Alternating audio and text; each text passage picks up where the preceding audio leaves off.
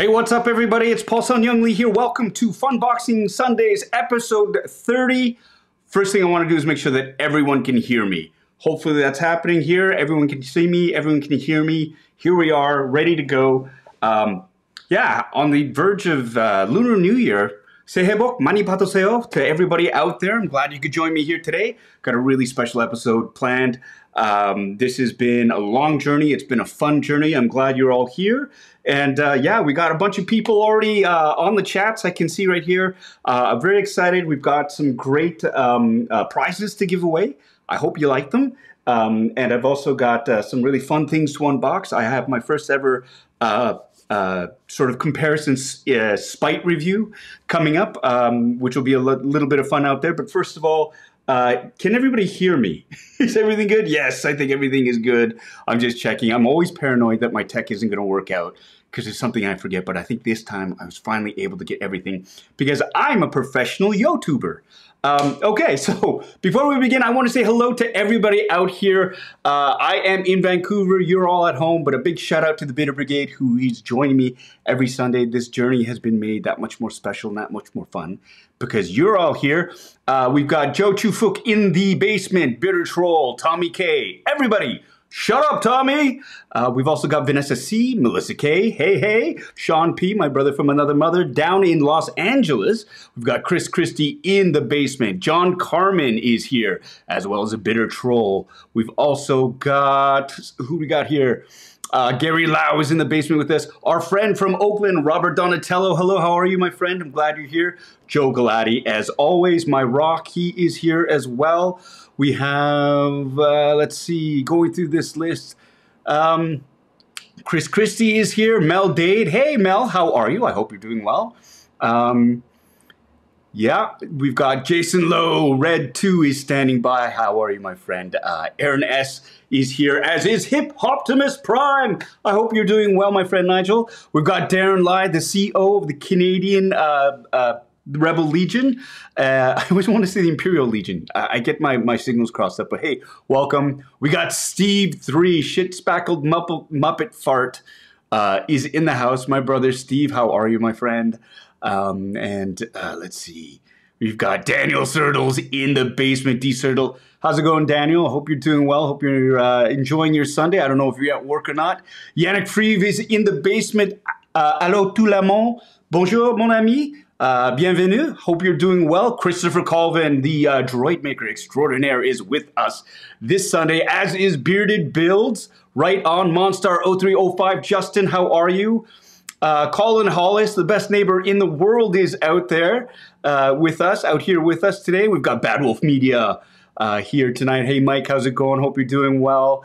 And Angela Lee, my Nuna, my older sister, is here. Kenny C3. Kenny, how are you, my friend? I hope you're doing well out in New Jersey. I sent you an email back, and yeah, I hope you're doing really well, my friend.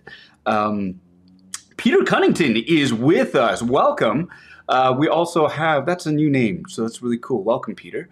Mark Velasquez is with us. I shouldn't be here. I know halfway through this, I'm going to order 2 new Mandalorian figures from Sideshow. Yeah, if anything, this is a show that really is about spreading that joy about collectibles and, you know, enabling each other, because like that's what collectors do, is enable each other and show you some really cool things that are out there. And I've got some really cool things that I'm super excited to share with all of you today. We've got Brandy Woods from Montreal all the way here. Hello, Brandy. How are you? She's a fantastic artist, for those of you who don't know. Fly Zone 21 is here. Yes, I, too, cannot wait for the armor unboxing. And what a coinky-dink to have this particular figure here, because I don't know if all of you have seen the latest episode of the Book of Boba Fett, but spoiler alert, if you haven't, you might want to plug your ears. Okay, for those of you who have seen it, you know the armor shows up, so that's so super cool. Now you can unplug your ears for those of you who aren't there. Jinpei05, hello my friend, how are you? I hope you're doing well. We've got Eldos 2000, Saint Soldier is here. Welcome, as well as Chi of Steel, Louis Libitz, the Northern Nerdcast is here with us, as is Just Passing By, hello, Thomas D, Gabe Jones, Patrick Really Velasquez is here. Really Vasquez, not Velasquez. really Vasquez. Sorry, I jumped. I have a friend named Andy Velasquez. So he's that's in my head. So I apologize for mispronouncing your name, but I hope I fixed that. We've got the Global Health Scientists Institute from Southern New Mexico with us today. I love reading that out. Love reading that name out loud. Yeah, we've got Mike Wan is in the house today. We have, it's the Dirty 30. Joshua Loretto, Frank de Los Angeles is here as well. Susie Ketchup. Ooh, that's either a really, really bad coincidence or very, very clever troll. Either way, welcome. We've got Multisani is here with us. Fanboy Cantina is here. Hey. This is great. Yoko McCann is in the basement with us, as is Ashley Brienzo. Carrie Fanti. Yes, there's still time. Micronesian Tem. Captain Crispy is here. Gung Ho Cho. Hey, happy Lunar New Year too. Welcome to the channel. Wear my pants scarf. If those of you who watch who do the cross-platform thing, which is great, and I love it, as you know, Toying Around, Kevin Wong, he's got his own YouTube channel, and on Fridays we do the Book of Boba Tea with Yoko McCann. Ernie, I still don't know his last name, but his handle is The Fallen Fett, and we do a recap of Book of Boba Fett on Fridays, and this last episode we had, Kevin was really cold. And we noticed that Kevin and I were both wearing the same colored hoodie and the same black baseball cap, and he had a gray scarf. And I'm in Vancouver, and I don't really need a scarf, but I didn't have something. So the only thing gray I had was a pair of sweatpants that I put around my neck for a makeshift foulard, as it were. So the Irish Rover is here, as is Peter Michael Redmayne. That's very cool. We got so many. Sue Toffee is here. Happy Lunar New Year. Dominic Rosito.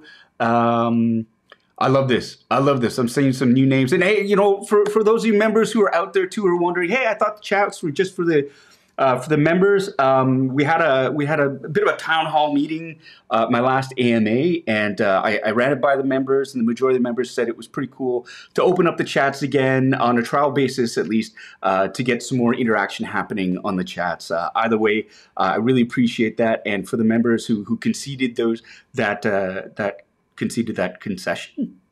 Anyways, it was very kind of them to let me open up the chats again to just subscribers. Actually, I've had it for subscribers, and just to spur some more conversation that's happening, and to see if we can get a little bump in the number of people who are viewing the live stream. So thank you so much for all of that, and it's really nice to see again how supportive and how wonderful the chats are. And this is all about community building. It's about geeky goodness. It's about lifting each other up and supporting each other.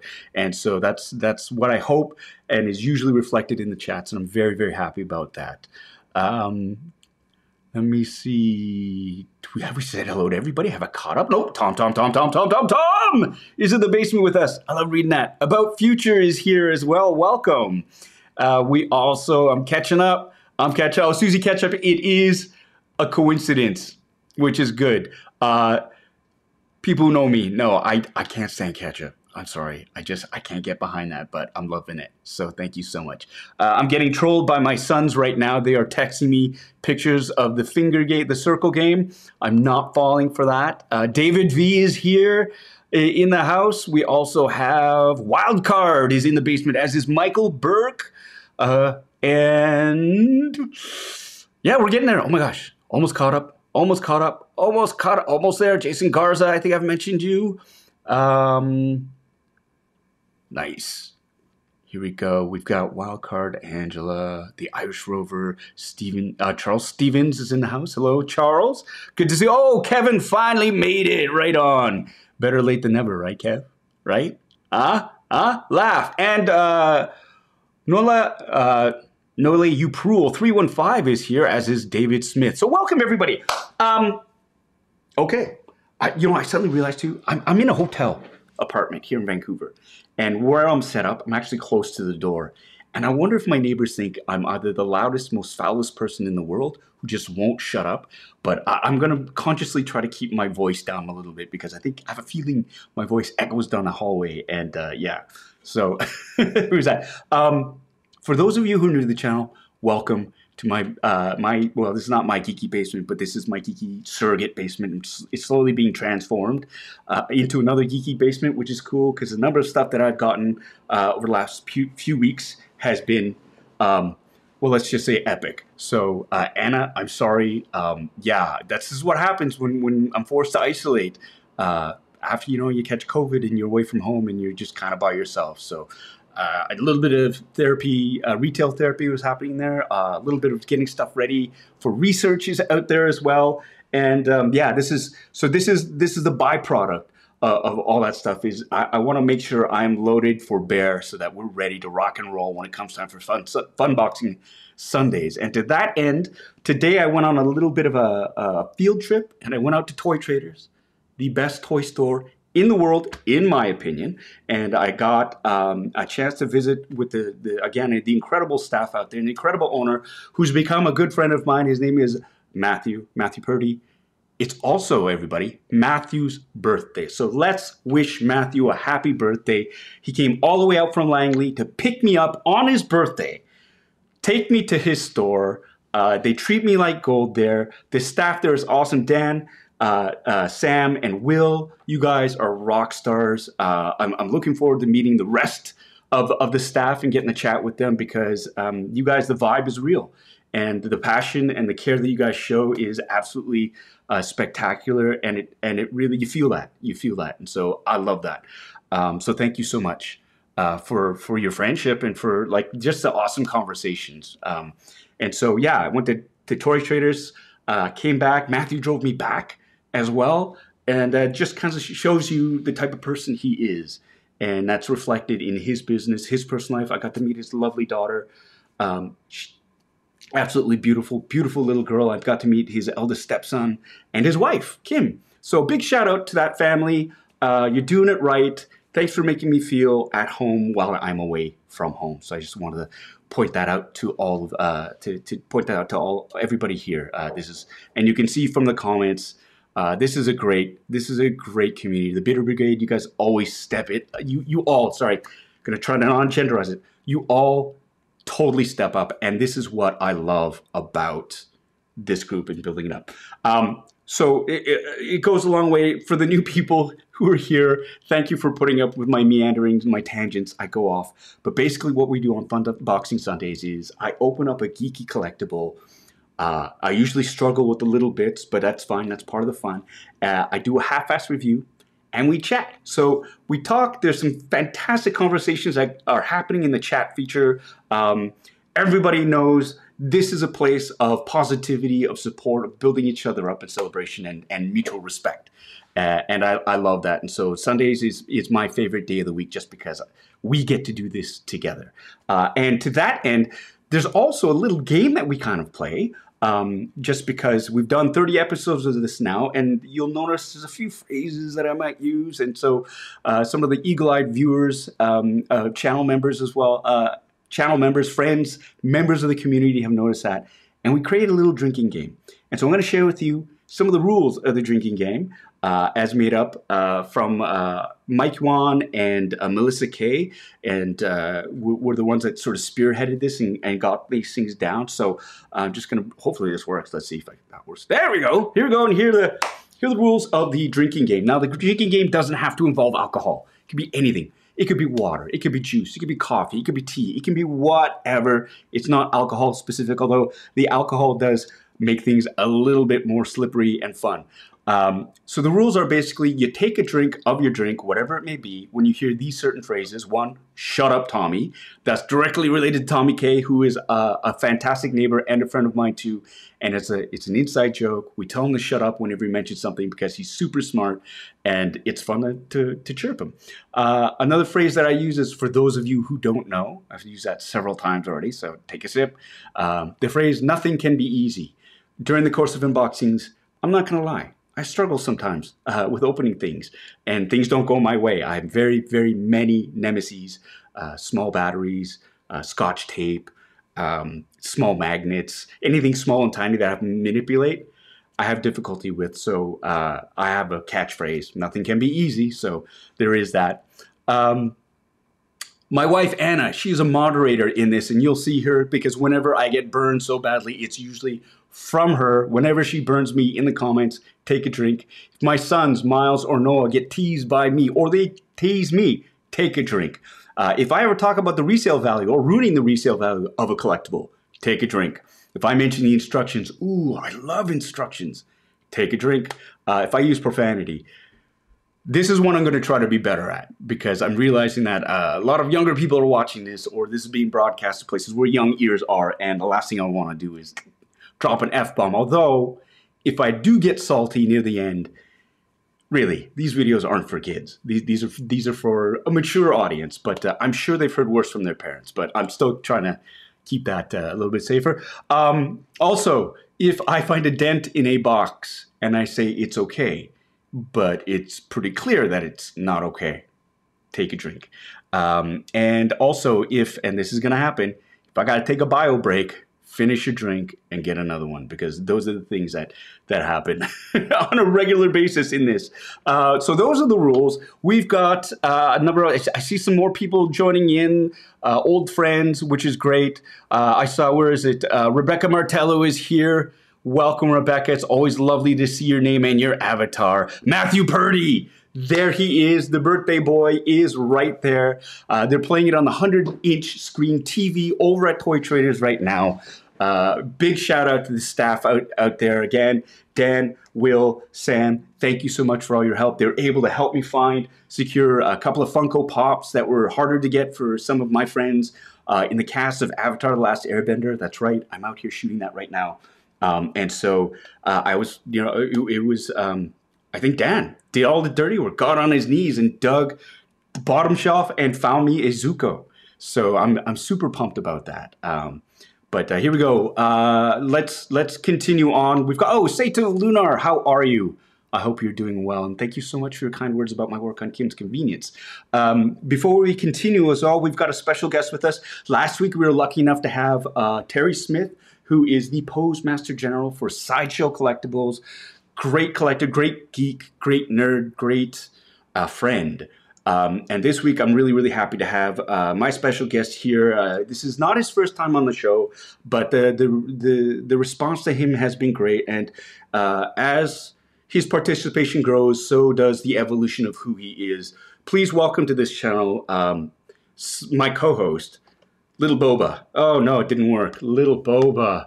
Fail. I thought I had set that up. I'd set that up and it's not working. Let's go. It's not working. Fail. Well, it's Little Boba. We've got some technical difficulties happening here, and I'm really, really trying to get this unlocked here. And no, he's not. It is not unlocking. All right, well, Little Boba's not working right now. We got a technical difficulty. It was working in the text, but he's going to be here. If we can get the fallingest bounty hunter in the galaxy to join us, I think that'll be a big win. It's, yes, again, somehow it doesn't surprise me that it was a fail. So I'm going to open up my drink right now. And because nothing can be easy, a drink to you. Tonight's event is not sponsored by White Claw, but I will be consuming White Claw for tonight. Now, this is the 30th episode, which means for 30 weeks, we've had a Funboxing Sunday. And something that and to be totally serious here, what I love is how much this community has grown. And it's been really nice to connect with all of you out there and geek out and nerd out with all of you. So I want to make today's episode super special. And to that end, I've got some giveaways. My friend Yoko McCann has a friend with Penguin Books. And she sent me a few copies of this. It is the Star Wars Character Encyclopedia from DK Publishing. And the cool thing about this book is it has the first ever appearance in print of a certain character. That's right, I don't have it bookmarked, but I think I have the page number memorized. You think a professional would have had it done, but there's a little character by the name of, that's right, Cassian Andor. Cassian, who of course premiered in the spectacular movie Rogue One. No, of course, I'm talking about Captain Carson Teva, played by yours truly. I'm going to be giving away, I've got 4 copies of this book, and I will be personally autographing and personalizing this page and sending this book out to 4 members. Now, here's the rub. Here's the rub. This is one of the perks of being a member on the channel. So this contest is going to be open to members only. So you have to have a paid membership to be able to be eligible to enter this giveaway. Yeah, this is spectacular. If you want to be a member, there are 2 different levels. You can look it up. It's $2.99 for Lieutenant, and I think $4.99 for the Commander version level. But you'll see there's a lot of extra content coming out your way. It's a good perk to be a member is what I'm saying. And for the subscribers who are out there, worry not. There will be something for you as well. But for these ones, I'm going to be, for the character encyclopedias, I am going to be, boom, let's see. There you go.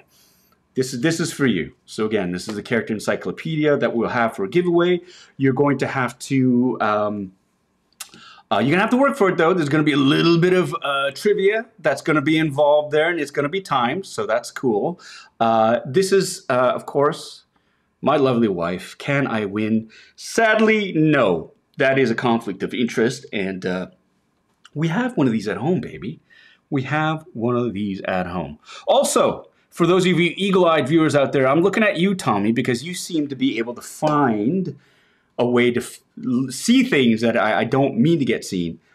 You'll notice I have here a stack of these pretty nifty Topps trading cards. Now, these were sent to me from Topps.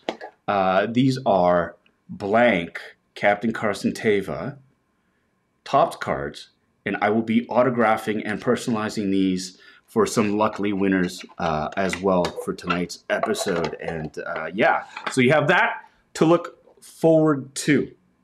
All right, and now I'm trying to see if I can get, maybe I can do something here. If I can switch this over, say, let's try and see if we can say hello to little Boba. Oh, finally, I've been waiting here in the shadows. Have you got it all sorted out yet, Paul? Have you? Yeah, sorry, little Boba. Technical difficulties, but hey, you're used to waiting in the shadows, right? Right? Kind of like, you know, falling into a sarlacc pit by accident. Oh, I knew that was going to start. You're always so cheap going with that. But I'm just here to let you know I'm keeping my eye out on you. Well, that's good, little Boba. That's really good. I can always count on your support for this. Are you excited about watching the unboxing for the armor for today's episode? I am. I'm looking forward to seeing it. I really enjoyed last week's episode of the Book of Boba Fett, which is named after me. Yeah, hey, little fact. How did it make you feel knowing that I had more screen time in a show that was named after you than you actually did? That's really cheap, Paul. So cheap. Cheap for you. I know. I couldn't help it. But hey, let's continue on here. Let's continue on. Let's move on. So we've got, let me just bring this out here. Oh my gosh, there's so much stuff. Today, we're going to be unboxing this, first of all. It is, of course, the Hot Toys exclusive 1/6 scale, the Armorer from the Mandalorian, and now from the Book of Boba Fett. She's here, she's bad. This is going to be super exciting. I'm really, really looking forward to unboxing her. And later on, for those of you who might recall, a few weeks ago, I purchased this item here. Now, this is a hero collectible of the Iron Man Mark I arc reactor, and I was super pumped to have opened this. And it's a beautiful sculpt. It is really, really great. Looks fantastic, really, really well constructed. The only thing that really sort of burned me, much like little Boba got burned when he got knocked into the Sarlacc pit by accident by a blind guy. Oh, here we go again. You're always going on about how I accidentally fell into a hole. Yeah, I did. I got burned much in the way little Boba did because this doesn't light up.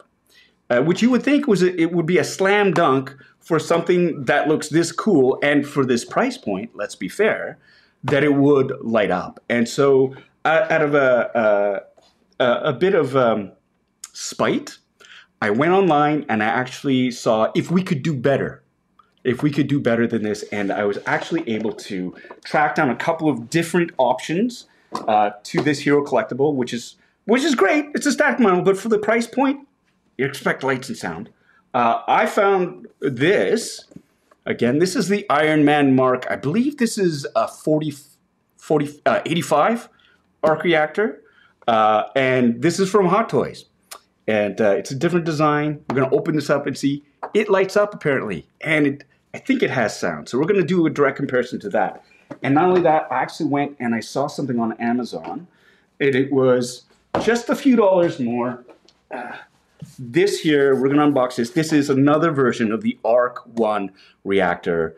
It was $30 more than the Heroes collectible one, and it came with an acrylic case, and it lights up, and it has sound. So we're gonna be doing the direct comparison for all of those later on. So let's get to it. Let's get to, people that are sick and tired of hearing me speak, let's get to opening up this beauty box set here.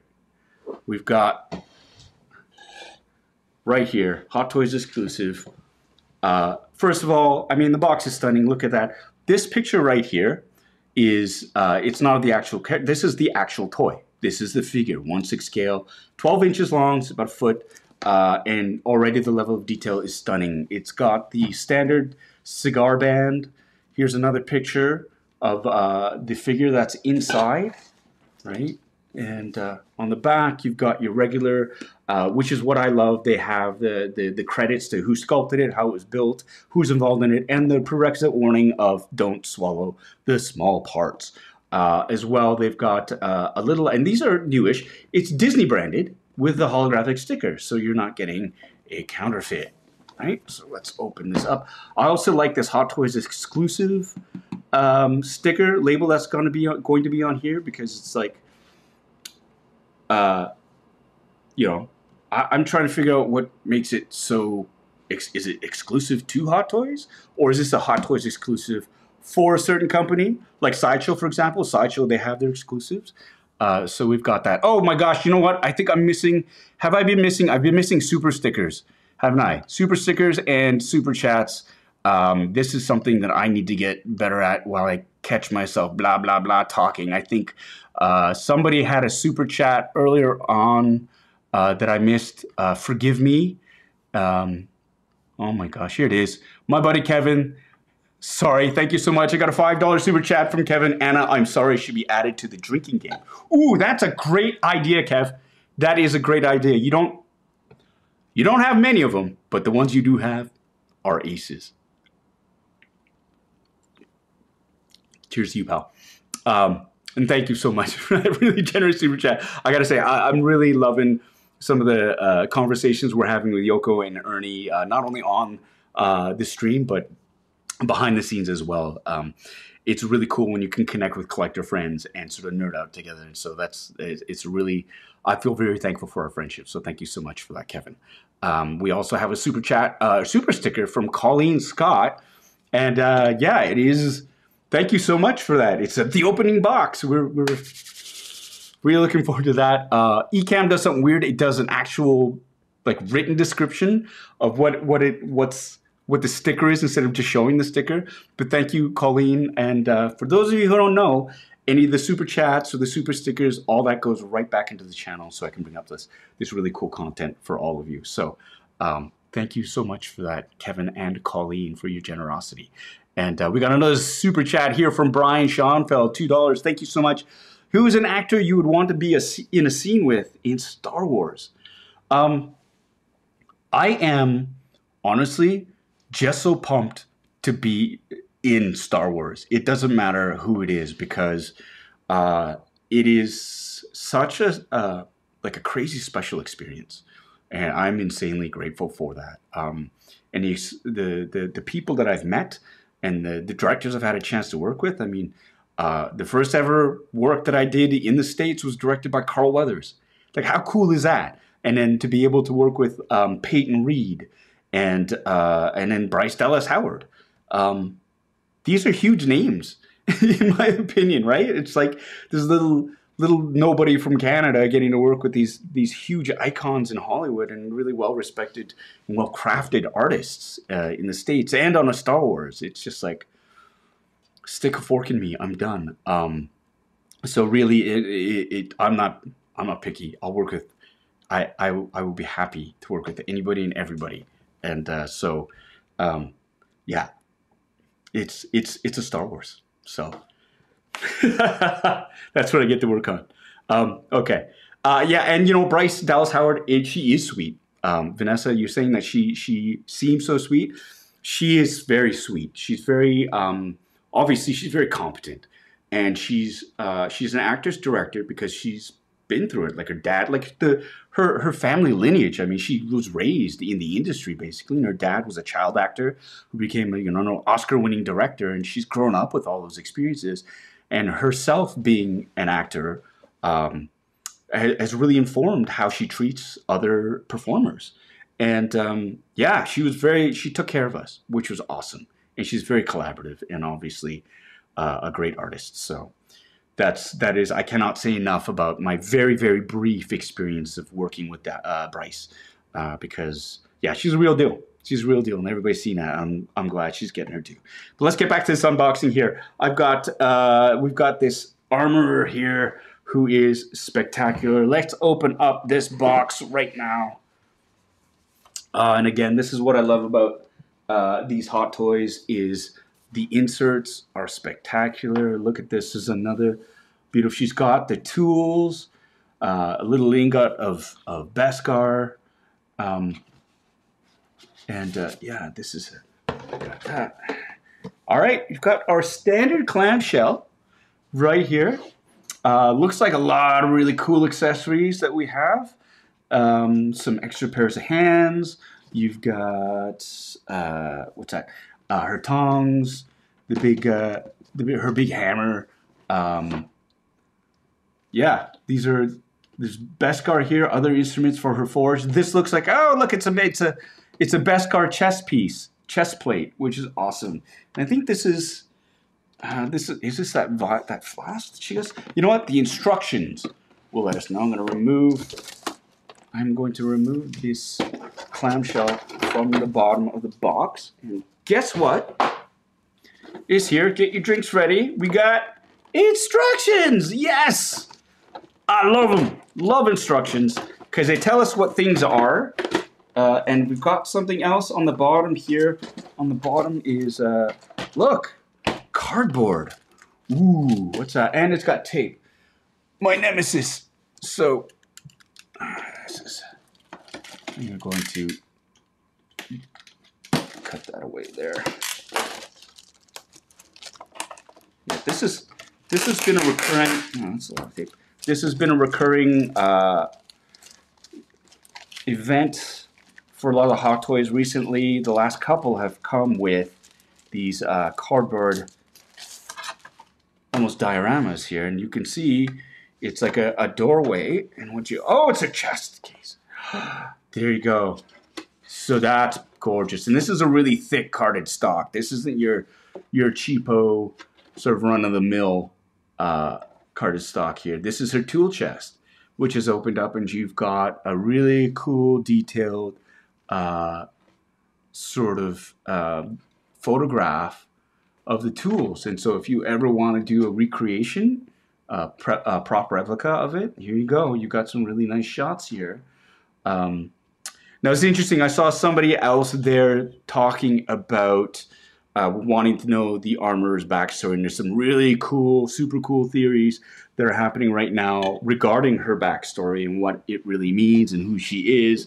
There's a YouTube video out there, what's the name of the dude that circulated? Terry Smith sent it to me.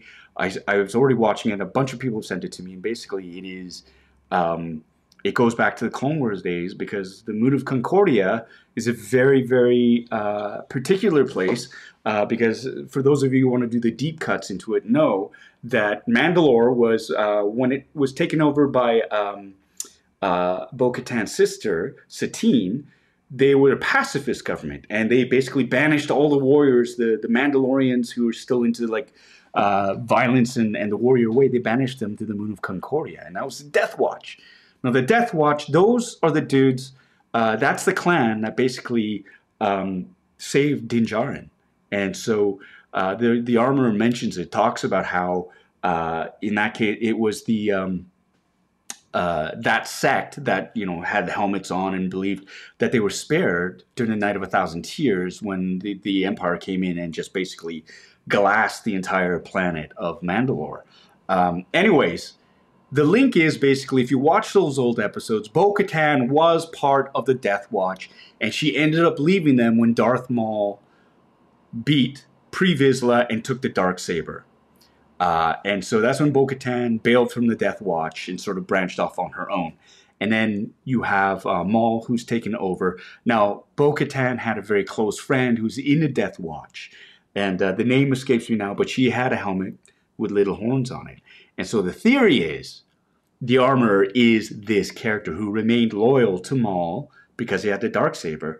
But there's little clues as well about the actual passing of the Darksaber and who actually it still belongs to. Because even though it was gifted to Bo-Katan, if you go back far enough, to Maul, to Pre Vizsla, to all that, Moff Gideon even is along that, they've all failed spectacularly in their attempts to be leader or ruler.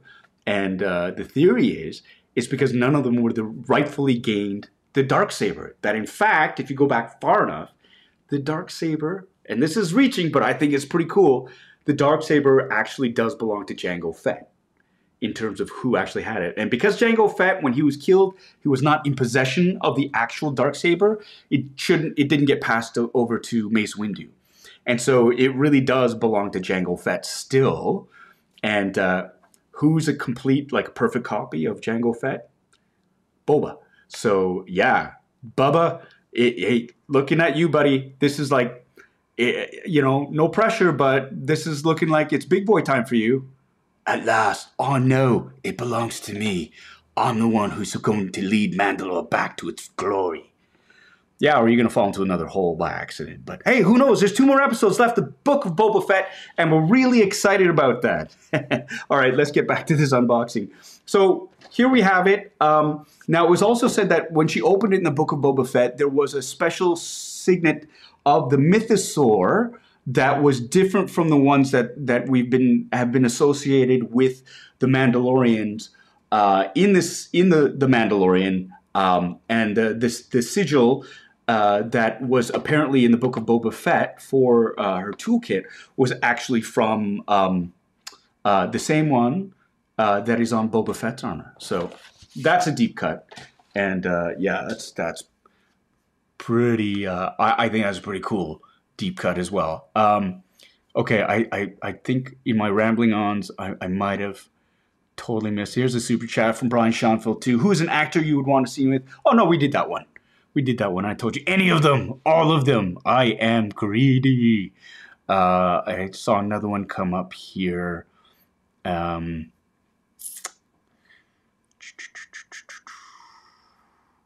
we go. Alex Martin. Thank you so much. $20. Wow. Congrats on becoming Uncle Iroh. 100% perfect casting. I expect you to look like the 3 Chris completely shredded during book 3. Thank you. Absolutely no pressure whatsoever, but challenge accepted. I keep telling everybody, if we can get to season 3, that'd be amazing. Those are my hopes, but you never know what's going to happen. I think, but that's the plan, is to get to season 3 and beyond. And to that end, CGI abs, baby. CGI abs. Put on a green shirt.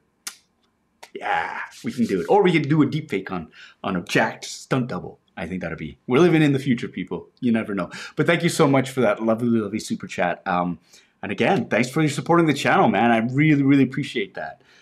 Let's get back to the unboxing. Okay, so we've got this great, really thick cardstocked treasure chest, work chest for the armorer. And now let's open this up here.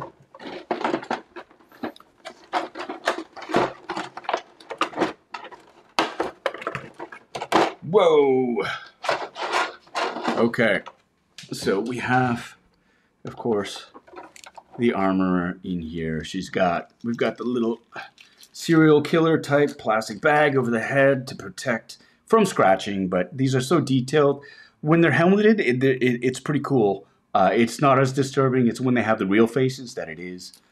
We've got little arm gloves. We have, ooh, oh my gee.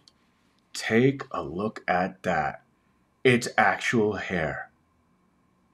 Look at that detail. This is, that's stunning. That is stunning. Wow. We've got a super chat here from the Milk Product MK2. $5. Thank you so much. Are there any of the background Mandalorians from season 1 you'd want to get a sideshow or Hot Toys figure? Love your work, by the way. Oh, thank you so much. Yeah, you know, one of the ones, I've got the Heavy Infantry Mandalorian, and he's super cool. They have, I mean, really, right now that's out. They've got the Death Watch Mandalorian figures, and they're actually, I did an unboxing of one because I got that like a few months ago, and it's a variant on the thighs because they were in 2 separate screenshots. Like the one that picks up Din. Apparently, there's a bit of a discrepancy in the thigh armor, and that it changes. It's different in 2 different shots. So, like, it's the whole debate of, well, is it a different Mandalorian? Is it the same one? What's up with the change in the armor? And so the hedge their bets. I mean, Hot Toys has included both interchangeable sets, so it can be whichever one you want. But that also leads itself into being able to army build and have different Mandalorians from Death Watch if you want to see tape. Come on, nothing can be easy, mother. Okay, careful.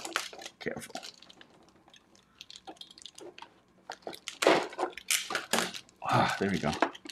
Honestly, Scotch tape, really? Okay. Is Peter Dinklage under the helmet? No. It's American. Ha ha ha.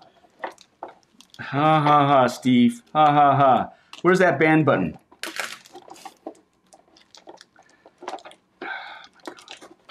This is... Yeah, okay. There we go. So here she is. And again, there's a protective plastic wrapping right here to protect the leather belt, which should be, oh, it's taped too? Come on. There we go. Oh no.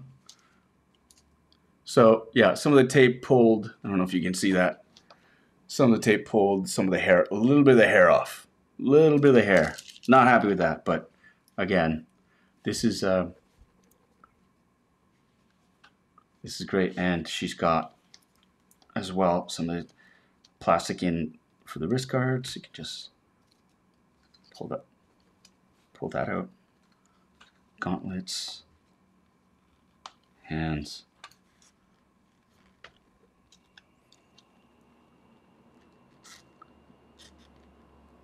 Okay. So here she is. This is, as always, stunning. I want to draw your attention to this apron that she has. This is like leather. It's pleather. And it is, look at the detail there. It is exquisitely done. Right down to the stitching on the back. Right there. Look at that.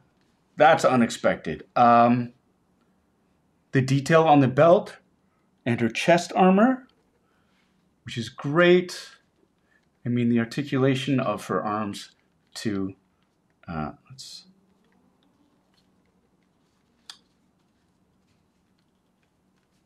Where's the bend at?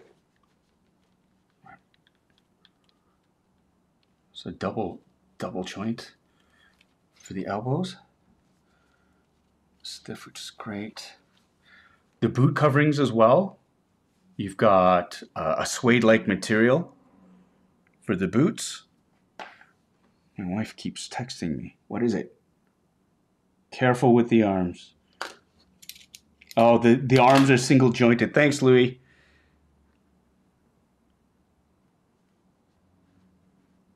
The arms are single jointed. Thank you so much for the... Okay, so I gotta be careful. Yeah, I feel there's a weird sort of stiffness to it, which is very... I'm not used to that with hot toys, especially. So, yeah, you can definitely feel there's no... There you go. They are ratcheted, so you can feel that there's a click, click, click, click. She's there. There you go. There you go. Yeah, they are single. To be or not to be? Boba Fett. Have you removed your helmet, or has anyone removed your helmet ever?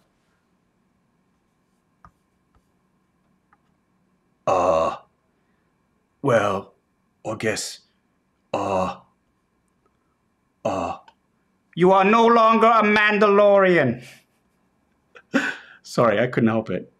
I'm really slow at switching back and forth because I got to do it manually. So yeah, I'm not as quick. I'm trying to do 4 different things at once and trying to get my digs in at little Boba.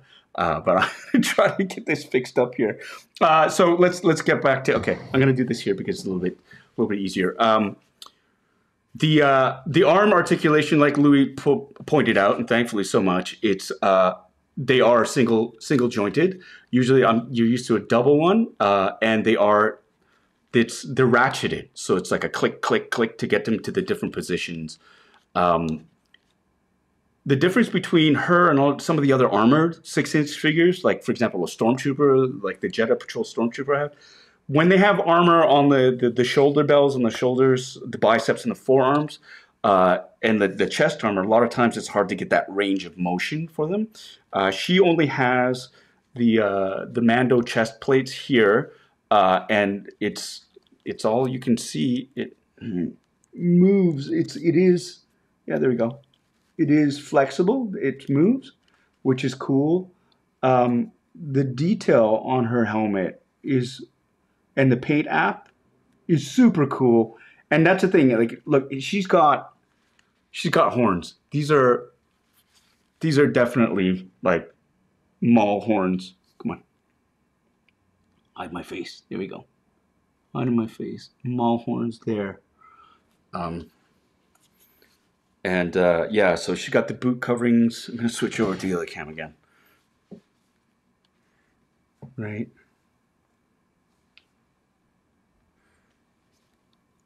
There, you can see from the tread. This is a hard plastic on the treads, which is interesting, and there's screwed plates that are on there, which I don't remember seeing. Maybe I'll check some of the other Hot Toys figures that I have. The pant material, again, right down to the piping and the stitching. It looks like a zipper, but we all know there are no zippers in Star Wars. That's a lie. But you can see there they've got the stitching down both sides. It's interesting though, the range of motion looks to be just at the hip. There's no, oh crap. There's no, yeah, it's just at the hip. Yeah, so the flexibility, there might be some rotational movement for the upper part, like around the chest. But yeah, this is, that's interesting. That is very interesting, because I wonder if it would be, how difficult it would be to recreate her squatting position as she's meditating with her weapons. And one of them being, of course, let's look at that.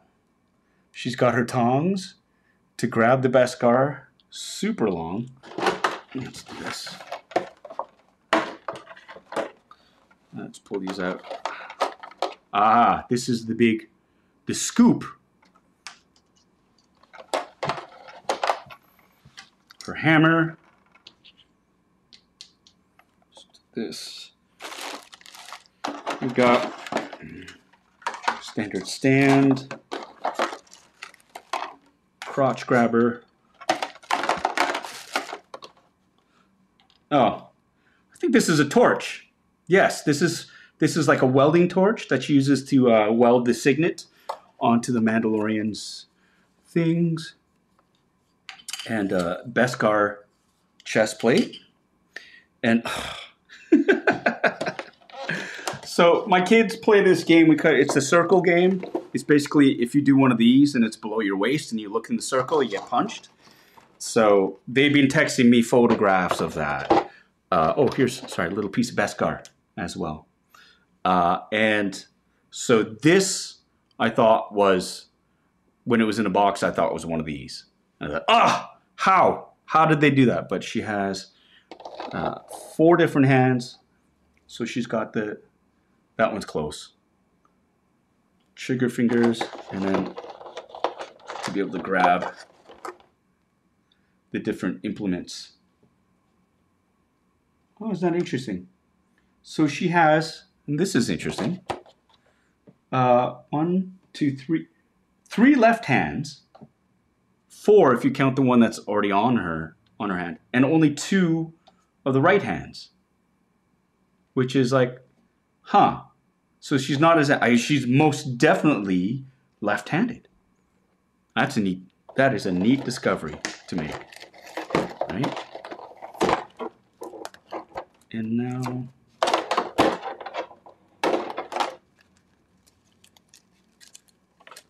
here we go. Does the torch double as a lightsaber? Looks like it could. It looks kind of like a droid collar, like a really extended version of it too.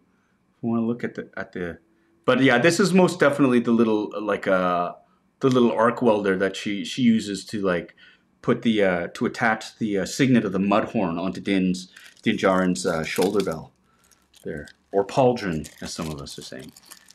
And then here we go. Instructions, and these are devastatingly thin. Aha! There you go. But they do label what each of these are, right? And look at this. There's a warning. Due to the nature of the fur material on the cape, please handle the figure with care, otherwise it may be damaged. That's real fur, people. Real 100% rat fur. No, I'm just kidding. I don't know. It's probably some sort of fake. It's some sort of synthetic thing that is there. But it also tells you which hands to use to grip certain items. That's the hand for the Beskar. And that's it. But you know what? I don't care, because I still love instructions, and I'm so happy they're included here because it removes all doubt as to what this figure is here. Okay, so we got I am here. What's going on, Wildcard? Is everything okay? Wildcard. What is it? Is it a discussion about cards, perhaps? I bet it's about cards. Ah, okay, you're talking about cards. That's cool. That's cool. Yeah, this is a great figure. This is a great figure, and I'm gonna see if I can pose her, as it were. So Terry, if you're watching, look away. Just kidding. Don't look away. Don't be like that. I'm going to see if I can get something. One of the lovely things that I discovered, after meeting Terry, is just how incredibly cool it is to pose these figures. And, Terry is a master at it, because it's not just like putting them in neat positions. It's doing it in a way that is very, very character-driven, tells a story, makes sense, is dynamic, and it's another form of storytelling, which I love, and I think that's great. And Terry really got me to appreciate that. We got a super chat from Super Wrecked. Jesus. I'm sorry, Captain Wrecked. I'm sorry. A super chat from Captain Wrecked. Shout outs to Emily Swallow for her voice and Lauren Mary Kim for the fights as the armorer. She was a Mandalorian. Think she was a Mandalorian, Paul? Cheers to the Bitter Brigade. Yeah, I'm thinking more and more, and I'm thinking it's like the signs were always there because the Mandalorians that were loyal, in the cartoon at least, in the Clone Wars, that were loyal to Maul had horns put on their heads. There's a Black Series figure of a Mandalorian super commando, and that was a Death Watch one, and they've got horns. So that's really, and I think, you know what? If that is true, if what's going on, because he goes on, this YouTuber, I gotta find his name. Terry, you actually sent me a link to this dude. I am going to look it up.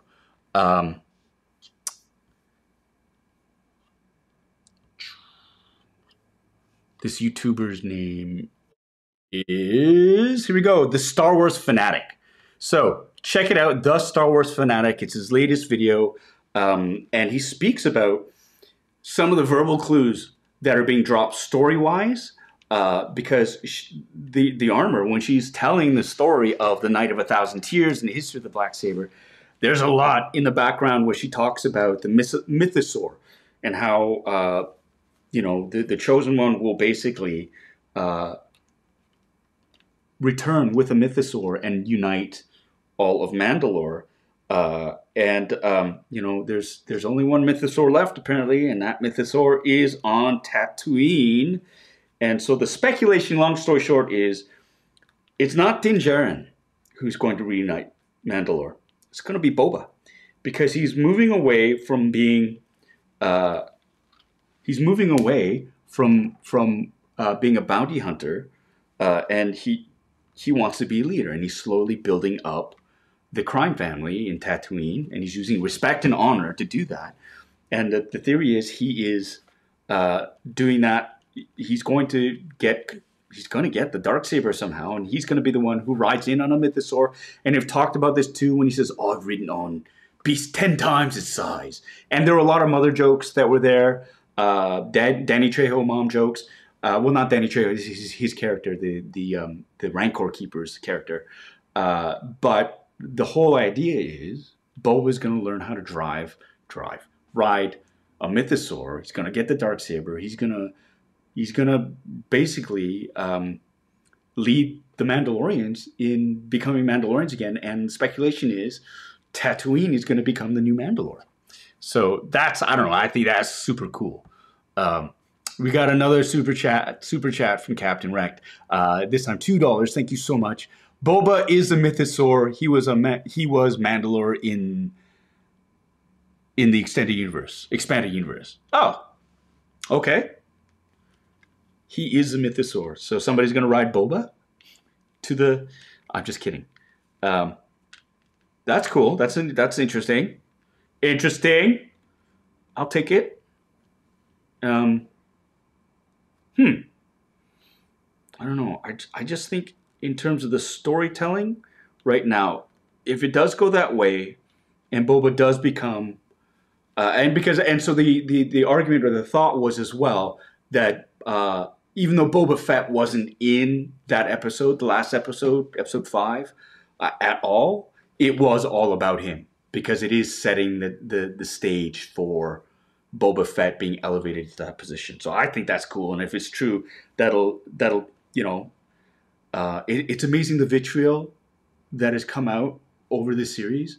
In my mind, it's like, how spoiled and how entitled have we become that we're ragging on new Star Wars content? And it's not like this is terrible content either. This is like, everybody's like, oh my God, we got teenagers on shiny bikes and slow chase sequences and this and that. But it's like, what a time to be a Star Wars fan, because of all the content that's coming out and all the stories that are being woven together. And we just gotta be patient. And I really do. And again, I'm biased because I've worked on the show. I made an appearance on Boba Fett, Book of Boba Fett, season 2 of Mandalorian, and I've worked with these people, and it's a dream come true for a Star Wars nerd, first of all. So it's like, I want that to continue. So stop crapping on the shows, guys, and like have faith that there is a really, really kick-ass plan that's happening and story that is being told, and we just got to stick with it. So that's what I'm holding out for. Captain Wrecked with another $2 super chat. Boba has Mythosaur on his armor. What other does? That's true. That is true, and that's the thing, and that's why they're calling it, is that tie-in from that Mythosaur. See, little Boba, I'm gonna grab you, and I'm gonna maybe hopefully we can get you over to that. What are you doing? Don't touch me! Stop! You can't do anything because you got a crotch guard on. There you go. So we're talking about this symbol here, that Mythosaur symbol of the skull. That one is not generally used. That I know. Apparently, that's the one that appears on the armorer's chest, right? So that's one of the interesting things about the little visual Easter eggs or visual clues that are happening there, right? So yeah, I'm hopeful. Like the next 2 episodes, I mean, Filoni, he's directed. His episode's up next. Rampant speculation as to who might show up. But you don't know. I don't know. When I appeared in Book of Boba Fett, when I showed up to shoot that last year, I thought I was shooting season 3 of The Mandalorian. So they have a plan. Sounds like Battlestar Galactica. The Cylons are back, and they have a plan. But in this case, yeah, they definitely have a plan. They've honestly have done so much for the Star Wars universe. In my mind, I give them the benefit of the doubt 100 times, 15 times on Sunday. You know, it's just like, trust in them and stop complaining about Star Wars. This is why we can't have nice things, right? So let's enjoy this. Okay, so I've got her here, Emily Swallow's character, the armorer. I've got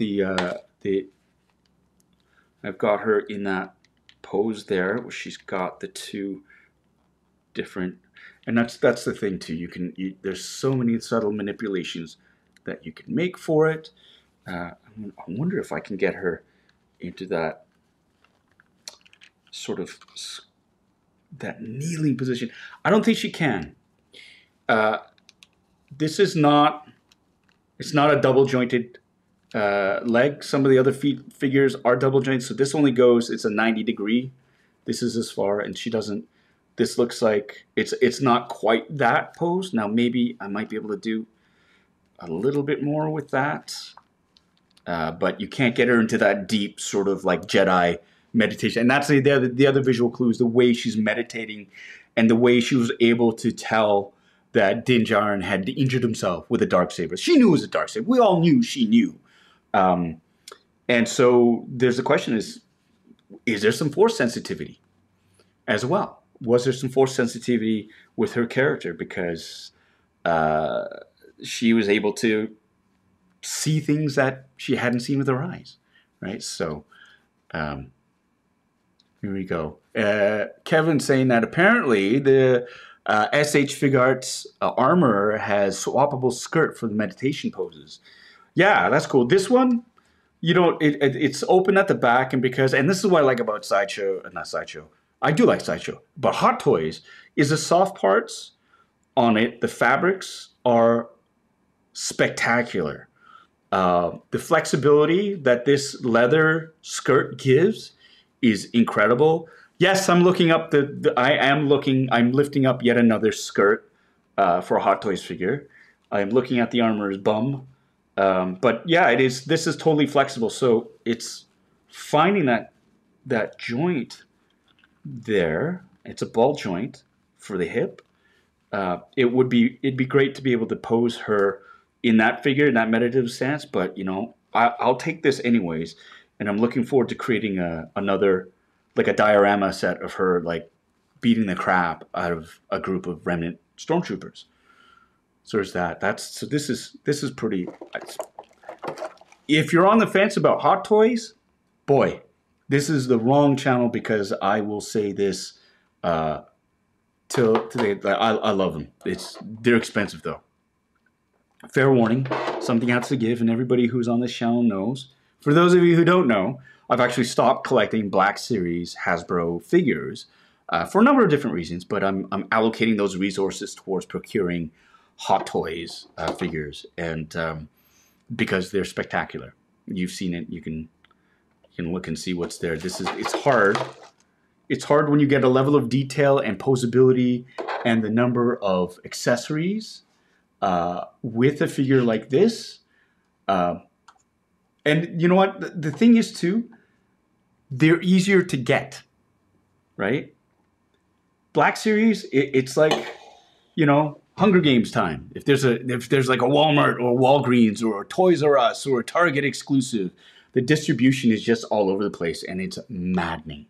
And I've just found, for my own mental health, it just made me, it was stressful, and I didn't like that. So Hot Toys, yes, there's a higher cost involved, but you're not buying as many. And, you know, companies like Sideshow, they do it right. They take pre-orders, and they don't oversell.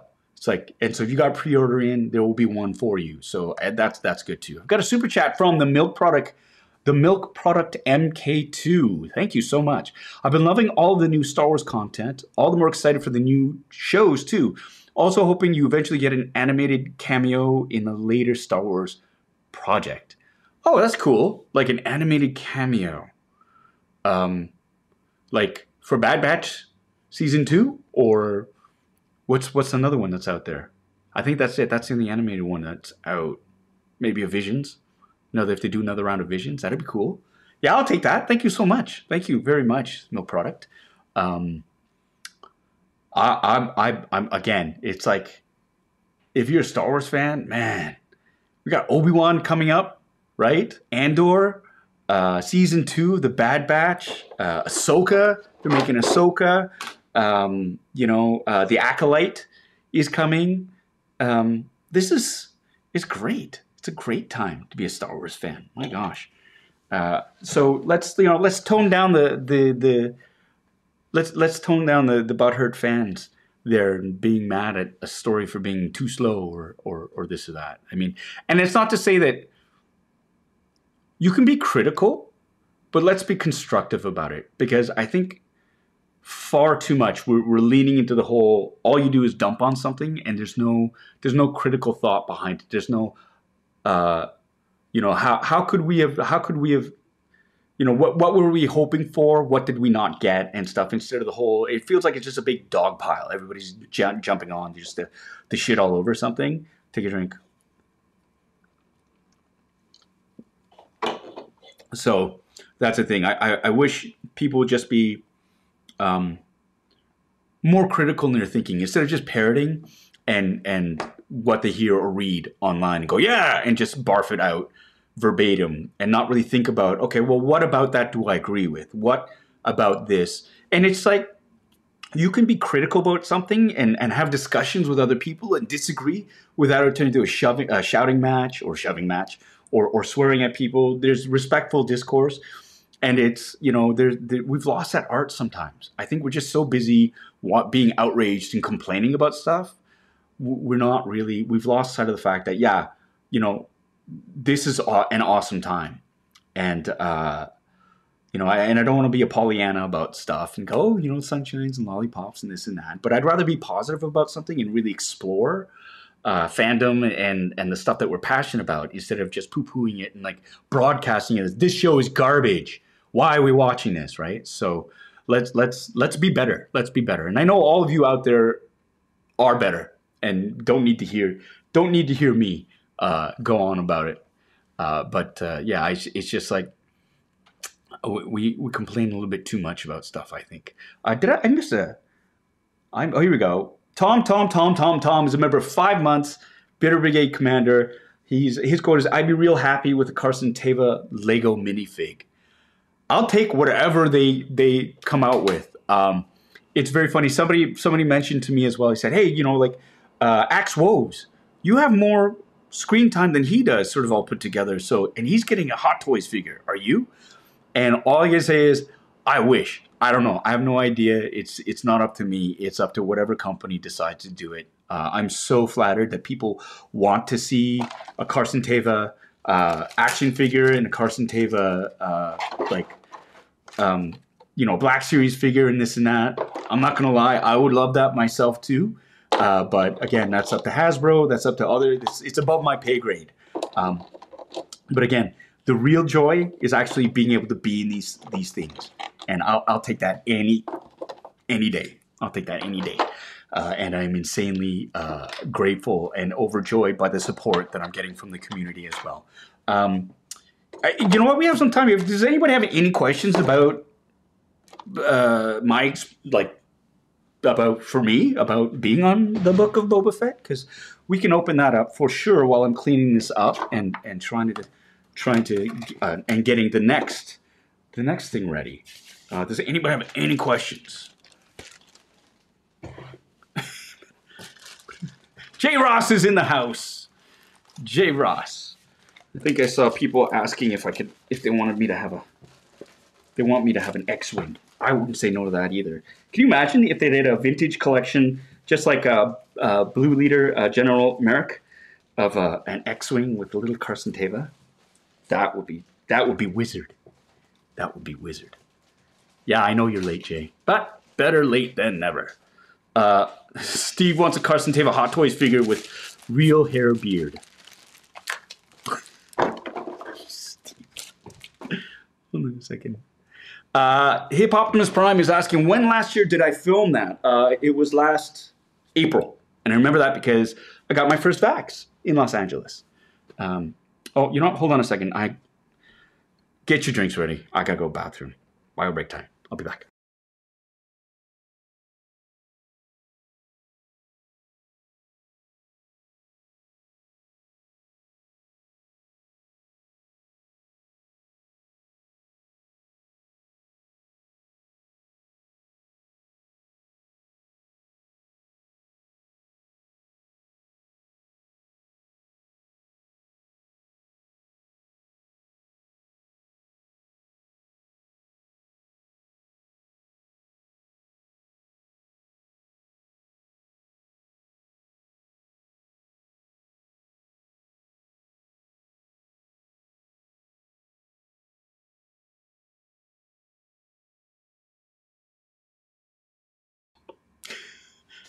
Finish your drinks, everyone.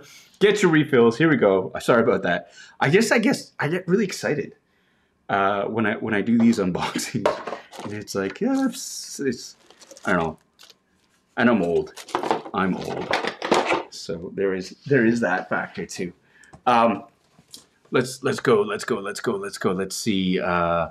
We got I missed. Oh, look at that. I missed some super chats, but I'm coming there.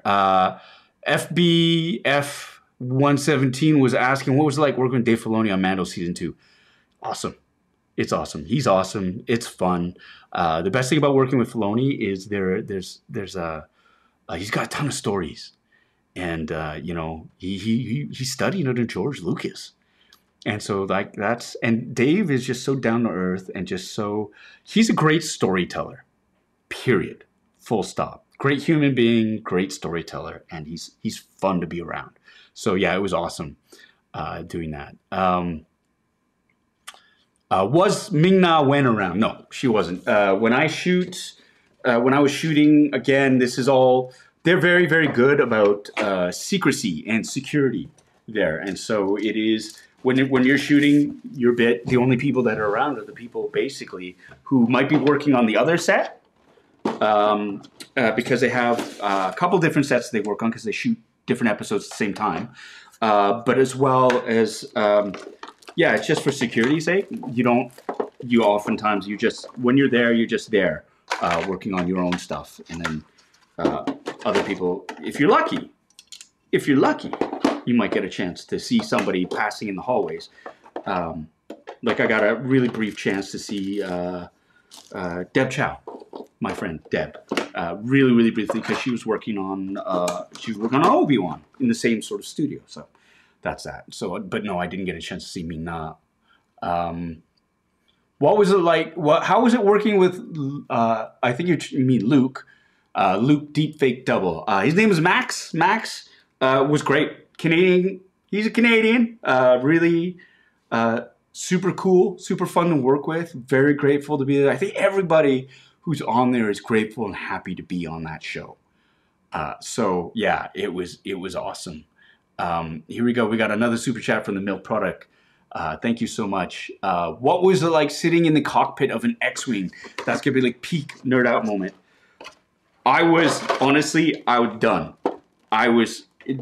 You can't, I mean, this is something that you dream about. I've dreamed about when I was like 5 years old, watching the movie for the first time, right?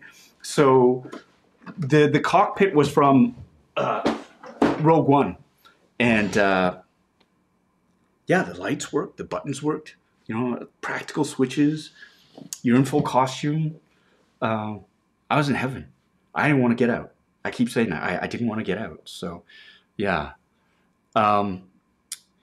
Rebecca, I did not get a chance to meet Tamura Morrison just because, again, if he's not in the scene, you don't get a chance, and he wasn't around. And honestly, I didn't realize we were shooting the Book of Boba Fett until the wardrobe fitting. So I was pretty pumped after I did find out, though, which is great. John, oh yeah, you want to know more about the penguin sticker that Dave Filoni put on his droid? He doesn't, it's not a penguin sticker. It doesn't say Pittsburgh Penguins. It's not a stylized penguin. But it was like this little triangle because, you know, the robot penguin that they had, that logo for a bit. So it's a little nod to that. So it's got a little triangle with the penguin's colors on it.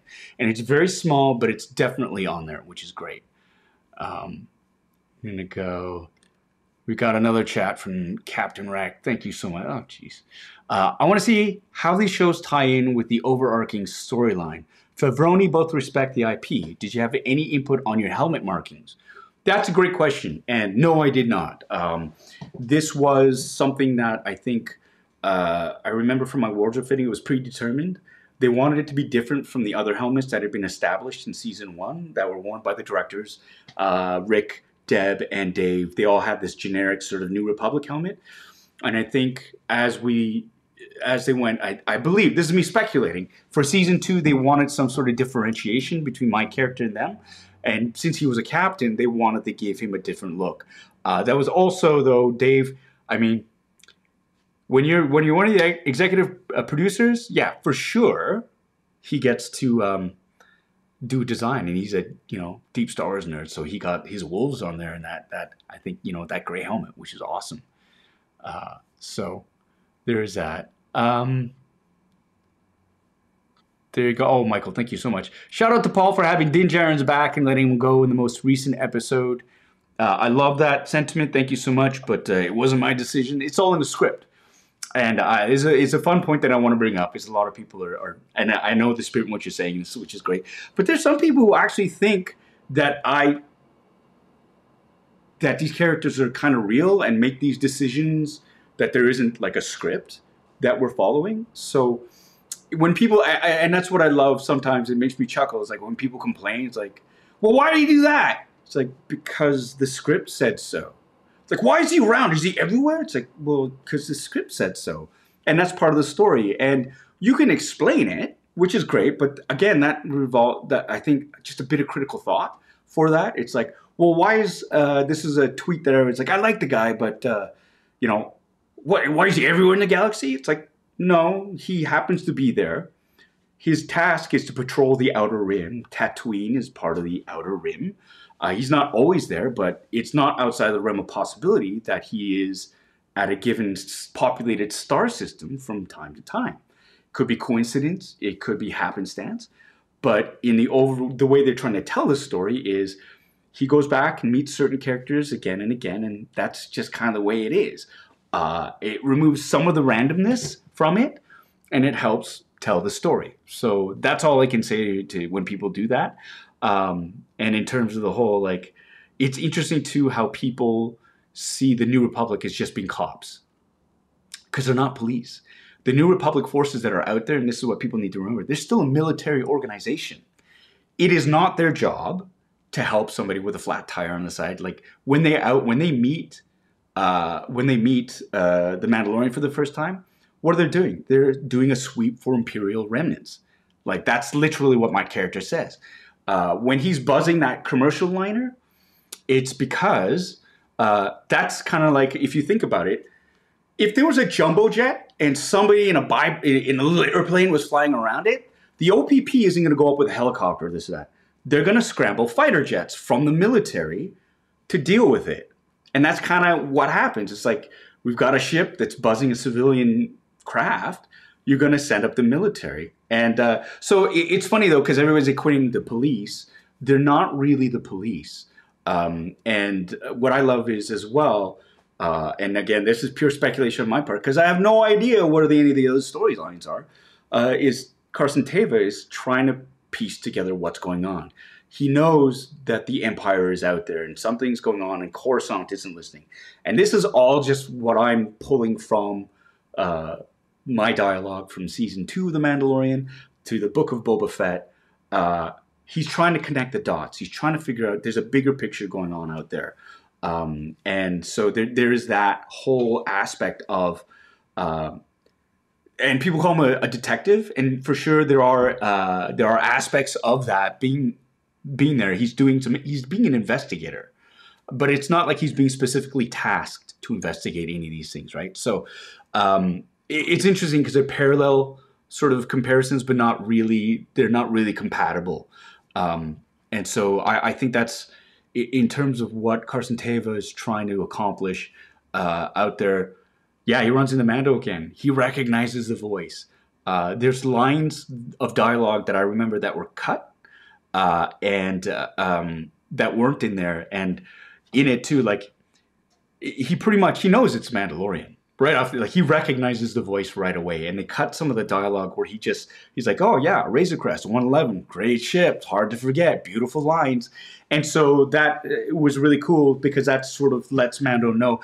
And the brilliance of Bryce Dallas Howard is all of that information of Carson Teva knows, Mando knows, he knows, they know each other. They look at is that one look where my character goes, you know, you might ask me a few questions, and I look across, and then you see Mando's head turn, and at that moment he's like, psh, and he takes off, right? You don't need any of that dialogue from before. That makes sense that gets cut because so much is told in that single glance, and I love that. And Bryce Dallas Howard knocks it out of the park whenever it comes to those kinds of inanimate or like just silent interactions. And I think that's why her episodes do so well, especially featuring characters that have no faces. So I love that. I'm going to bounce down because I got some super chats because I'm blah, blah, blah talking. Captain Rec, thank you so much. If you could, what would you add to your helmet?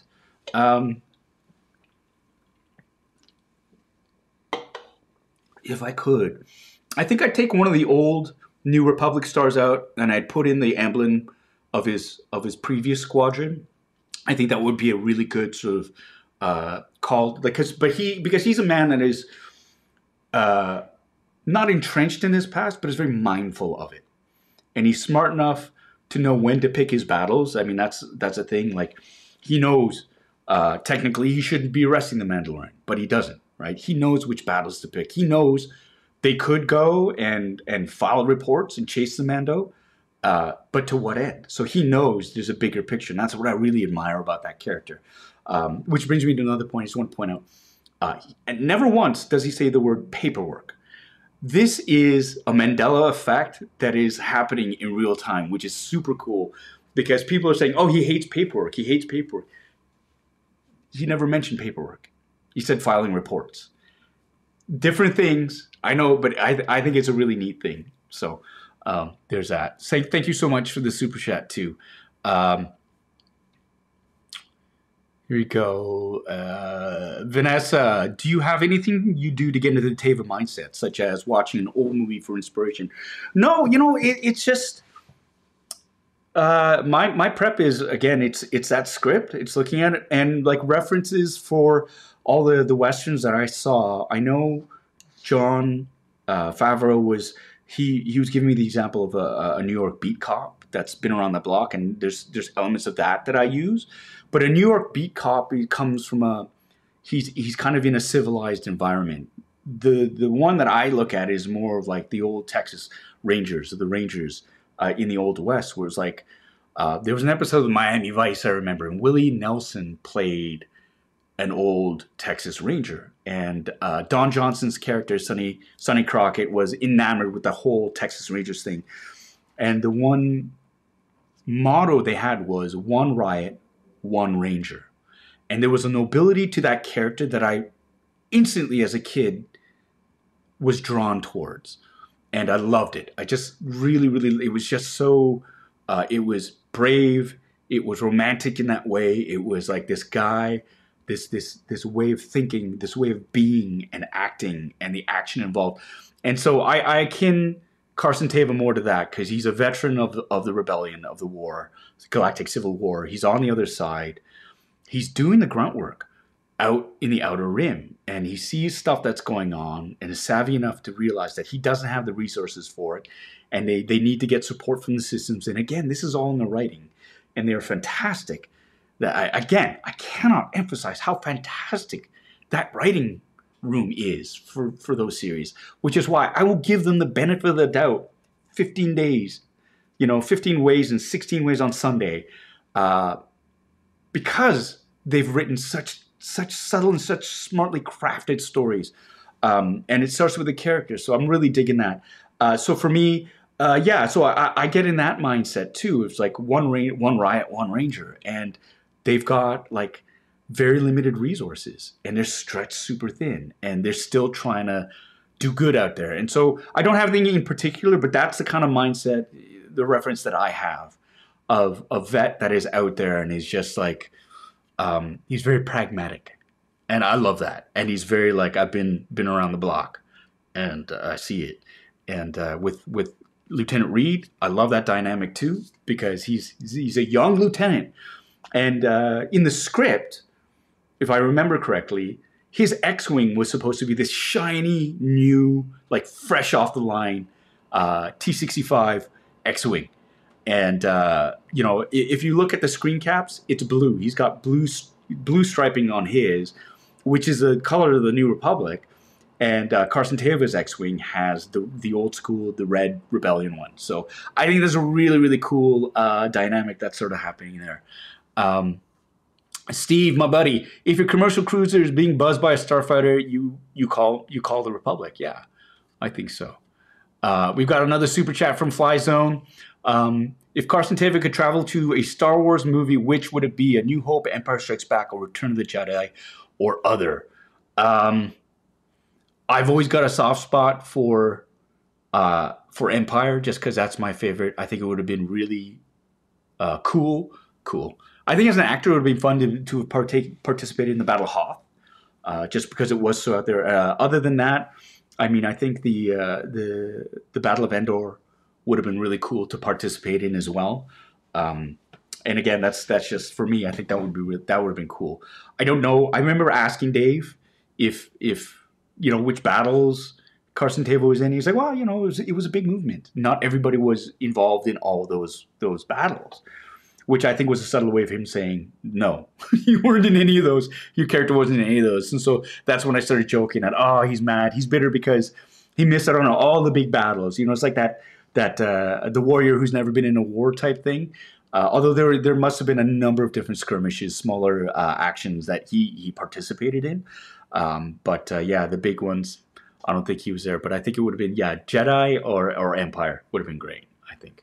And just because for, A New Hope, the first Death Star run, not too many pilots survived that. So if he'd been there, he would have been one of the ones that got exploded. Captain Wreck, thank you so much. Again, this is like the fifth, I think, super chat. That's so generous, my friend. Thank you so much. I can say that it is exactly what we do if someone was harassing a commercial flight. RCAF fighters on your wings, sorting you out. By Podrick, a treat. Thank you so much for that. Thank you. And it's good to have backup from somebody who is as knowledgeable about you. Ladies and gentlemen, Captain Wrecked is part of the Canadian Armed Forces. And so we thank you for your service, my friend. And thank you so much for being a voice of reason and of knowledge and of constant support. I really appreciate that. Here we go. We got I think I'm almost catching up. Oh, thank you so much, Geeks and Goddesses. Let's make sure to hit the like button. Paul's Funboxing sessions are so much fun. So great to see you back on the Book of Boba Fett. More Carson Teva, please, Lucasfilm. Thanks, Paul. Thank you so much. Thank you. And yeah, I've stopped asking for people to subscribe and hit that like button and stuff like that. Just because I think we're at a point now where people know, but it's nice to hear that support from people who are watching this. And I'm slowly learning that actually likes do help support this channel in terms of the algorithm that YouTube provides. So the more likes a video gets, the more chances it has to sort of get put into the algorithm for complete strangers or people who are unaware of the channel to watch it. So yeah, that's super cool. And thank you so much for that. Here we go. Anton. He's a pilot as well. He's saying, DC has a certain ring that you can't fly into unless you're a commercial jet or specific passcode or authorization. I fly in the outskirts and I have to request a separate code just to fly. And there you go. Those are the practicalities of flying. And so it's good to hear that confirmation from actual pilots in there.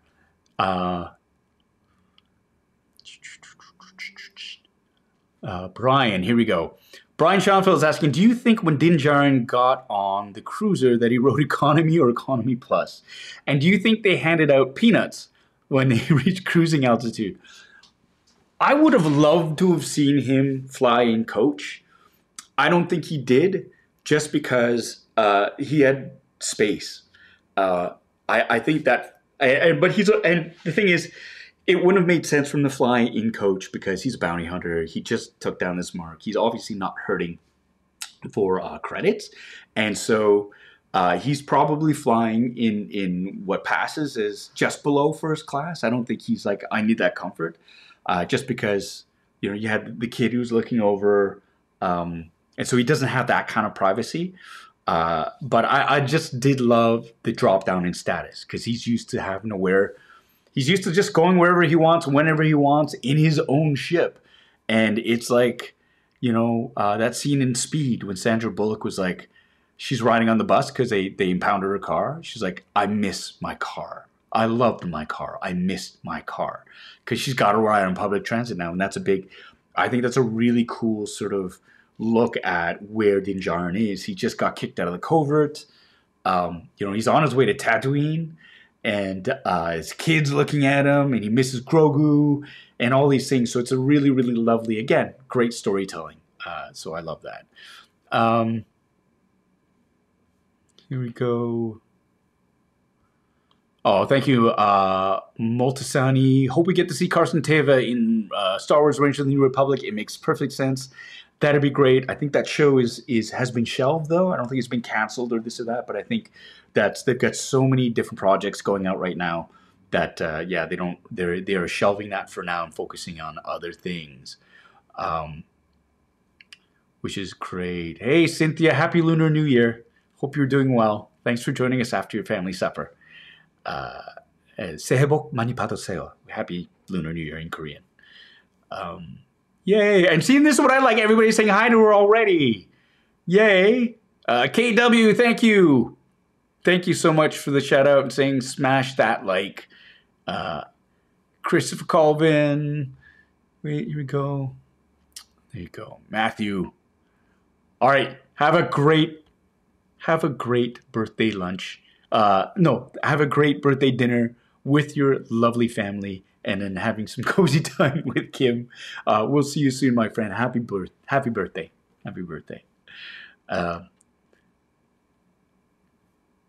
Here we go. Do I have any questions? That's interesting. Did Mando have to buy a separate ticket for his jetpack? No, because they had a shot of him walking up the gangplank with his jetpack on, which I thought was interesting. He had to check all of his weapons, but not his jetpack. I don't know. I guess that wasn't it. Charles, he was definitely team window open. Team window open. He could look out. It's right there. Living proof. Team window open. We've got another super chat from the milk product. Hold on, let me just bring this up. Thank you so much. One more for the road, and yes, more Carson Tava. Thank you so much for that super chat. For those of you who don't know, all these generous donations from all these generous viewers of this live stream go straight back into the channel. They do not line my pockets. And again, not doing this channel to line my pockets. I'm doing it to bring some joy and some fun content and for community building. So thank you so much for that great investment in this channel. It really is truly appreciate that. And thanks for the great questions and the support. Multisani's asking, when are you finishing filming Avatar: The Last Airbender? Can't wait to see you and Dallas Liu's dynamic. Dallas is so much fun to work with. I'm loving working with him. We've been delayed for quite a bit because of COVID. The cases have just been all over the place and it's been very, very disruptive. I'm happy to say we've started again. I myself caught COVID 2 weeks ago. And so, yeah, because of me, we had to delay production. And so yesterday was our first day back after a while, and it was like a really, really hard but fun day. I'm excited for everybody to see what we're doing, what we're building out here. I think it'll be worth the wait. That being said, I have no idea when we're going to be ending shooting. It's very nebulous, but I know like I'm here in Vancouver until the end of May.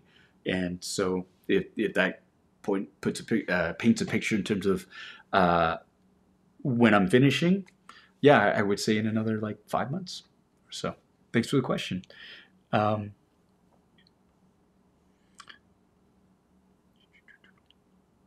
Yes, this is this just dawned on me too. Like, make sure Andrew has pointed out that Din Djarin is team window open.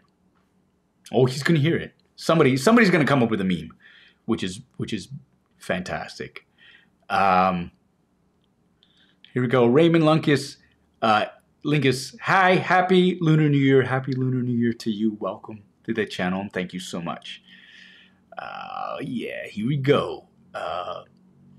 Devesh, that's a good question. Did I ever get into Mando's ship? I saw the, when I visited the set in season 1, I actually saw the gangplank, and actually that's the first time I ever saw Grogu. And that was for a set visit back, oh my gosh, back in 2019, February 2019 when I saw it. So yeah, it was really, really cool. Yeah, thanks growing it out. And this is not, I mean, it's cut for Avatar, but this is not the look. And I think everybody's confusing the fact that I'm growing stuff out and, oh, your beard and stuff looks awesome. This is not the look at all for Iroh, which is, when you see it, you will understand that because it is spectacular. And this is not anywhere close to it. So this is to help aid in the look, but this is not the look. But I appreciate all the compliments I'm getting from people, but I want to set the record straight. Whatever people are imagining, it's going to be 100 times better. 100% guarantee going to be 100% better. So get you excited. Aaron's asking, did I get a new camera? I'm looking crispy. No, but you know what I did get? I got these funky lights that change color. It's getting really kind of plain in here, and I've got a really boring background, so I got these lights that sort of change. So there's a bit of a subtle color change. I'd love to be able to put a backdrop in, but this picture is gigantic, and it's got like 15 different anchor French cleats on it, and so to line it up and to take it off would be a nightmare. And so I'm still in search of like a tapestry or something that I can put up there behind me so it doesn't look as boring. But also I don't want to do a virtual background because then it's like part of your head disappears and it's really sort of disconcerting. Anyways, but thank you. Here we go. Steve is great. Do you think we'll see another Razor Crest? And if so, is that why Hasbro hasn't delivered it yet? They're delivering the Razor Crest. Those who did back that Hasbro lab, they're getting, I got a notification. It's coming. It's coming soon. And already a few people have gotten theirs. At least one or two, because they're the ones that posted it on Instagram, so it must be real. The N1 Starfighter is a lot of fun, but it's not very practical if you're going to keep being a bounty hunter. Unless you're going to cut people's heads off and just keep them in bags and put them into storage. Everybody's speculating that, yeah, that little, where the R2 unit should be going, the droid pit is going to be where Grogu's going to be. Certainly, it's the right size for Grogu.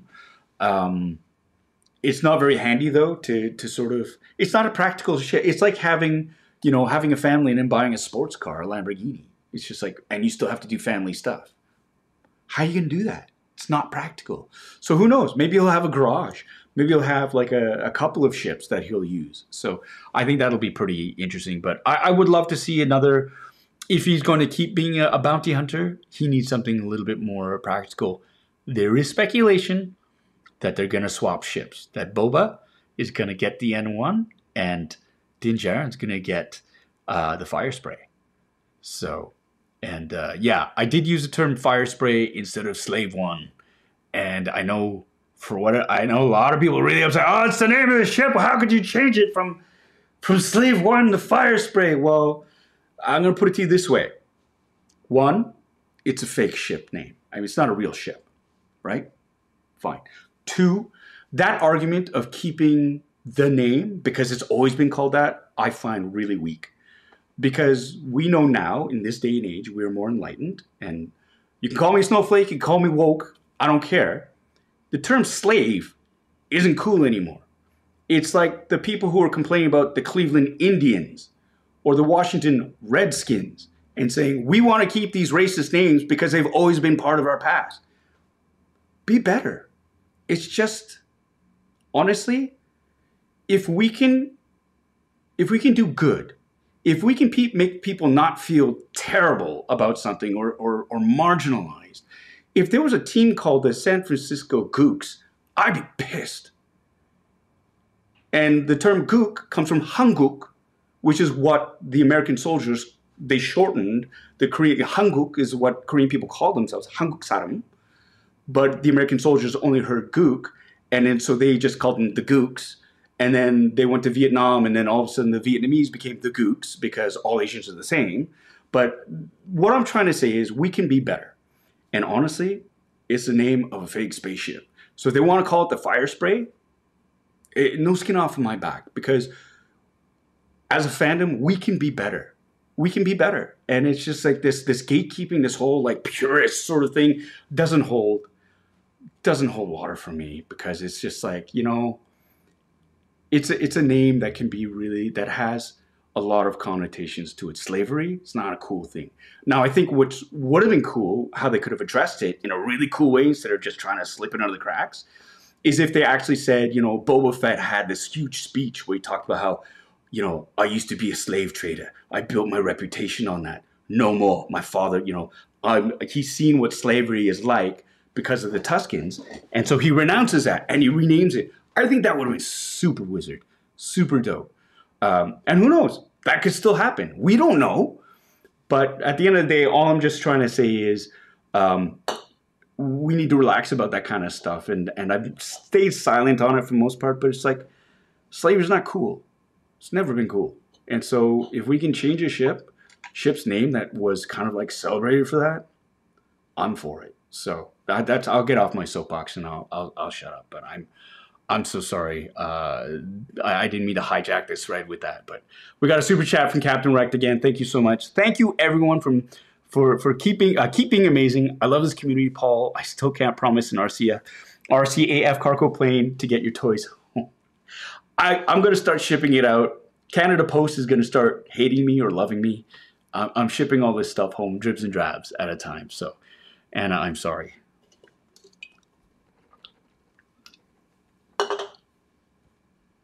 Bitter Troll's asking, did I get to pick up and play with the Grogu puppet?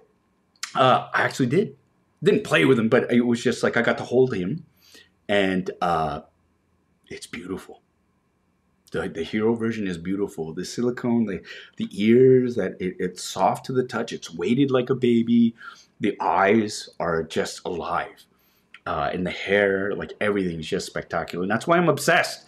That's why I have so many Grogus at home. Hot Toys, Sideshow, the 1/6 scale, Black Series scale, the TVC, all these things.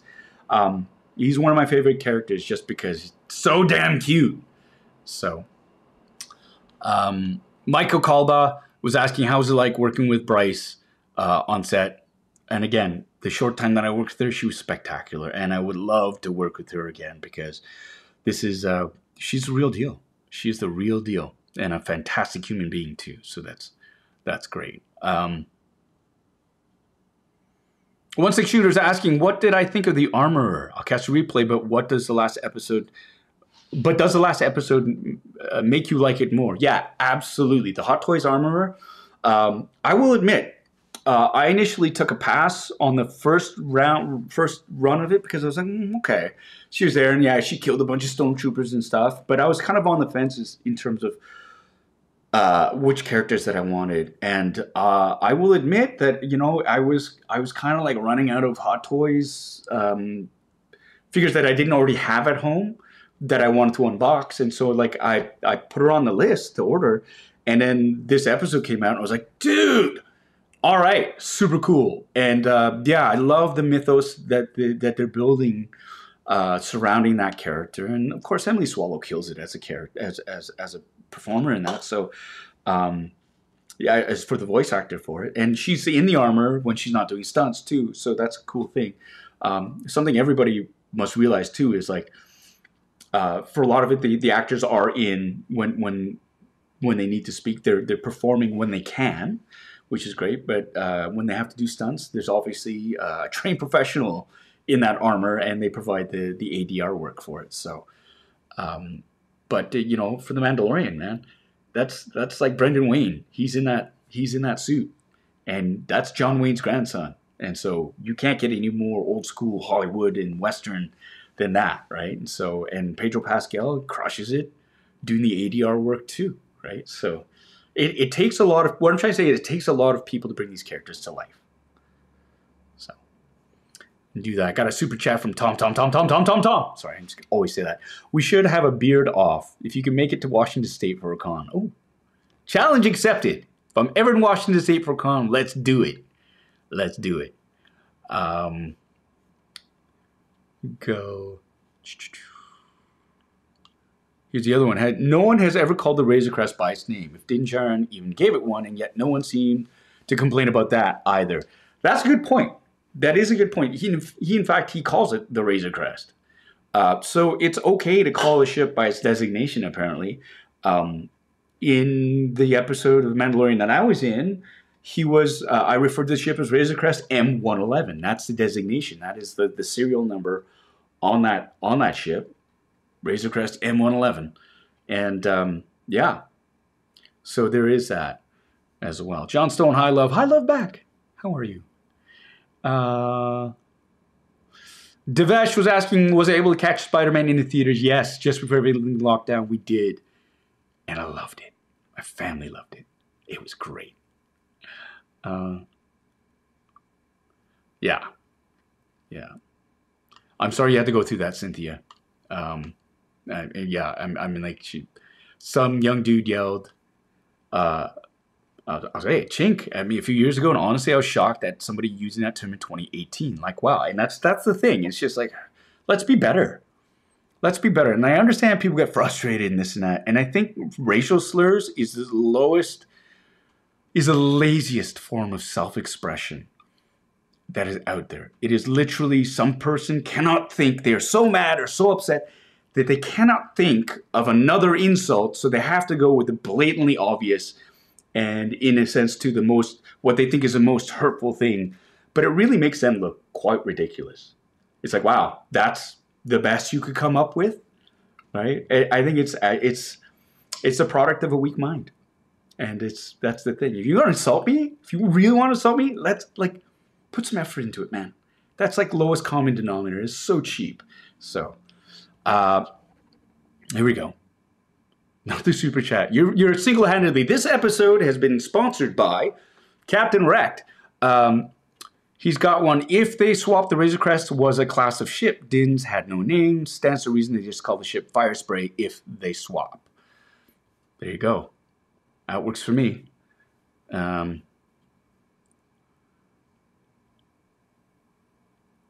a good question, Luke. Is there any acknowledgement of Grant Imahara on the set of Mando or Boba? I honestly couldn't tell you because I haven't honestly spent that much time on set. I had one day on Book of Boba Fett, and season 2 of Mando. I can't remember if that was before or after Grant passed away. I think it was before Grant passed away. So I couldn't, honestly, I couldn't tell you. But I'm sure somewhere there would be they're very good about those kinds of tributes. So I think that'd be great.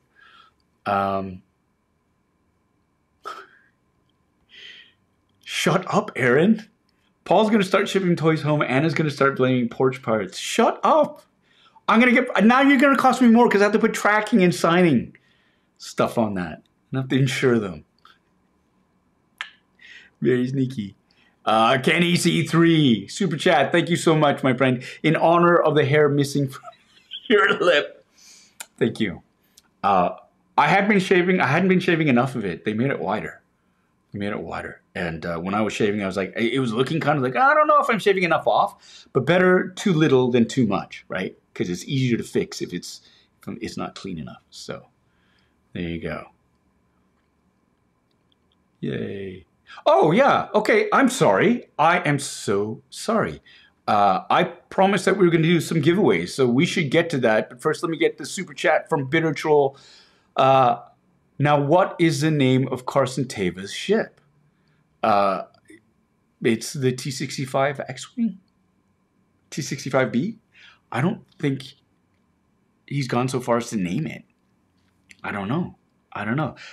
Captain Rack, you can tell me, do military pilots have names for the ships? I know they'll have the pilot's name on the ship, or sometimes, like I know for bombers, they'll have names for them. But I think for fighters, they've just got their squadron designations, like Red 1 or, Rogue 5 or whatever. But I don't think they have actual names. So, but correct me if I'm wrong. Here we go, Captain Rack. Would you consider voicing a bad lip reading style cut video of the N1 versus X-Wing scene if the script was decent, and buy some retreats? That's a slippery. That's interesting, just because bad lip reading, that would be. I don't know where that falls into in terms of licensing, and because now I am actually in the Star Wars universe, I don't know if I'm allowed. If I would be allowed to do that. I'm not sure. I don't know. It's something I'd have to ask my agent for. But if it was fun, yeah.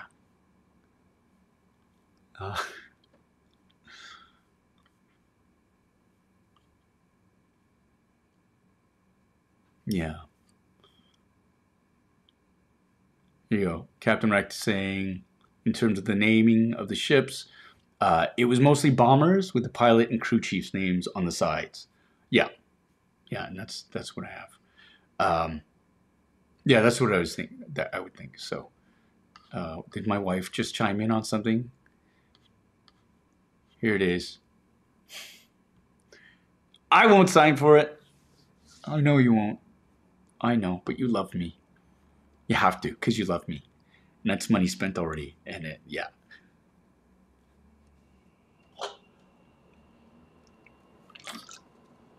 Okay. Here we go. Colin Hollis. Does Captain Carson Teva's X-Wing have a mayonnaise dispenser? Cheeky. Very, very cheeky. And see, I have a lot of friends who are right here. If anyone wants to sign up the packages, you can send them to me, Paul, at care of SWE Baylord. Right on. Okay. All right, let's get to this giveaway. My wife has texted me and she says, get to the giveaway. It is 5:50. Oh, it's almost 9 o'clock back east. So let's do that. Okay. Again, we're going to do this giveaway here. It is for, right here, one of 4 Star Wars character encyclopedias. My character is in this on page 62. I will autograph that page and personalize it and send it out to you. Once again, this is going to be for members only. So you got to be a member to enter this in. If you're not a member, it's okay. We're gonna be doing another giveaway that's gonna be open for everybody as well. And it's a perk of membership. And so I want to respect that relationship as well, and they have done so much to help support this channel again. I will be autographing Cassian Andor's, I'm just kidding, the Carson Teva page. And so we will do this for you guys, okay? But first and foremost, this is what you got to get ready. We have some trivia for you. You're going to have to answer this question. And for those eagle-eyed viewers, eagle-eyed, nothing can be easy. For the eagle-eared viewers out there, this is for members only. You need to answer this question.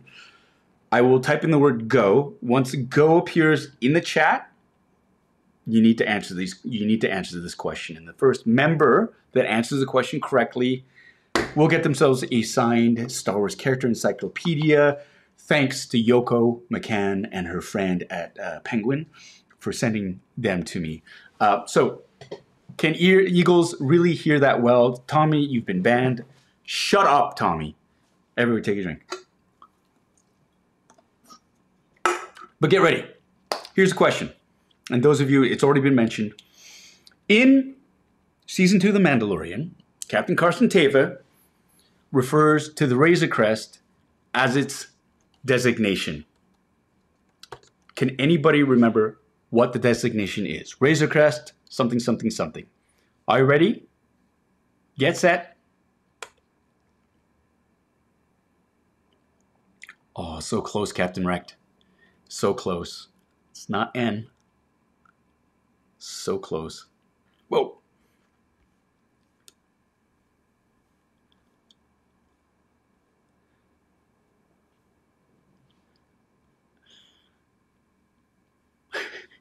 Wow, everybody, this is all my thing.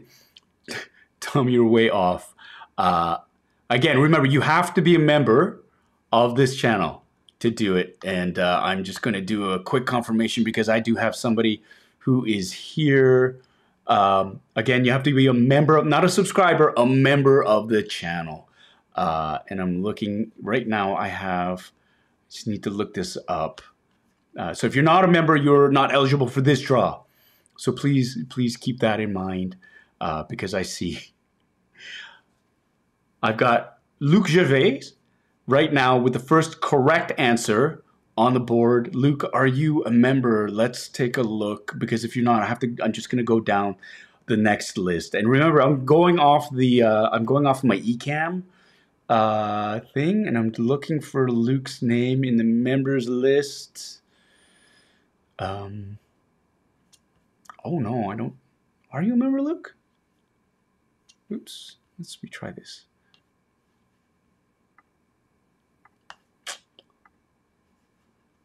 No, he's not. Oh, I'm sorry, Luke. Okay, again, I'm gonna be going down that list, so it's not Luke.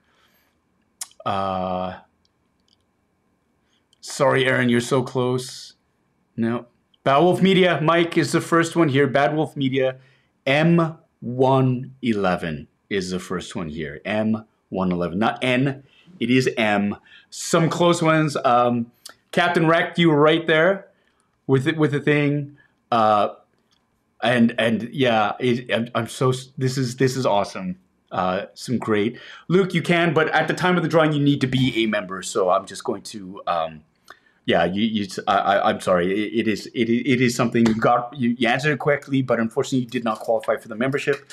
But you know what? What I'm going to do, Luke, as a bit of a consolation for that to you there, I will be sending you an autographed copy of this. So what I will do is, if you become a member too, I will contact you and we'll get one of these to you. We're going to write your name down, Luke, so I don't forget it. Where is it? Oh, while I'm up here, I might as well get a drink. Refill myself. I'm going to write your name down, Luke, because I want to make sure that. Here we go. Luke. Okay, so, and as a reminder again for everybody, you got to be a member. You got to be a member. Okay. And so we got Bad Wolf Media.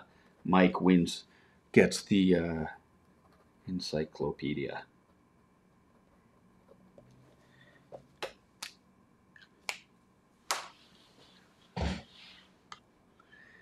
Okay. Oh, Matthew, that's okay. For those of you who want to sign up on the membership, if you go onto my YouTube homepage, Bitterasiandude Inc., there should be across the top, and you got to do this on your laptop. For whatever reason, if you're on an iOS device or mobile device, they won't let you sign up for a membership. So you got to be on like a laptop or desktop computer. If you go to the main page, there is a tab up at the top under the banner called Join. You can join there, and it gives you an option to sign up as a either a lieutenant or a commander, 2 different levels and 2 different types of access that you have there. But yeah, so that's basically how you do it. But again, this is for the members. Some of these giveaways you don't need to join. I appreciate it if you do join. You do get extra perks, which is something that I'm really trying to stress right there. And you don't have to.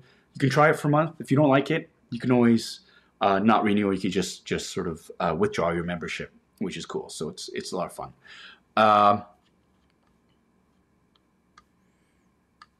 Oh, Joe, it's okay. We'll get to. We'll do some. Why don't we do some Kim's Convenience trivia then? Should we do some Kim's Convenience trivia? We can do that too. That'll be fun. Let's do another giveaway. Let's do another giveaway then. Let's do another giveaway for, again, this is a character encyclopedia. I will be signing the Carson Teva page, and I can sign the inside of the book as well on the inside cover. I can draw mustaches on a bunch of the different characters, like those without mustaches, Jin Urso. I could give her a mustache. I could sign whatever page on here, or maybe I'll sign a random page, and you don't know. But we'll do that. We'll do the second one. Is everybody ready for this? For the second one?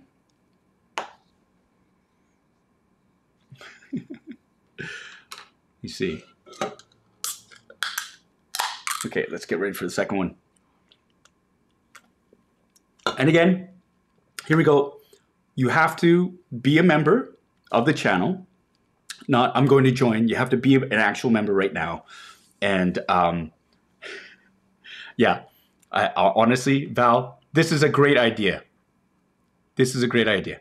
I'm going to write a random number down here. This is for members only. This is for members only. And oh my God, how is that going to work? Because I have to read through everybody's guess, and then I have to. I'll do that on a members only. I'll do that on a members only Zoom, because that would be. I think that would be fun. Like, I'm thinking of a number between 1 and 100, right? Whoever gets closest wins. That would be fun, but it's a little bit too hard to sort of get to.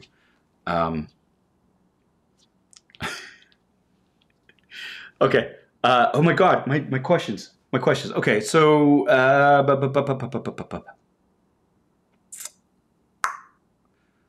oh, this is an easy one. Here's a gimme. Are you ready? I'm going to type the word go, and members only. If you can answer this question, then first one to answer this question after I type in the word go, if you're a member, you win an autographed copy of the Star Wars Character Encyclopedia. Okay? Here we go. Lieutenant Reed, played by Max Floyd Jones, is from what city? Lieutenant Reed, who is played by Max Floyd Jones, is from what city?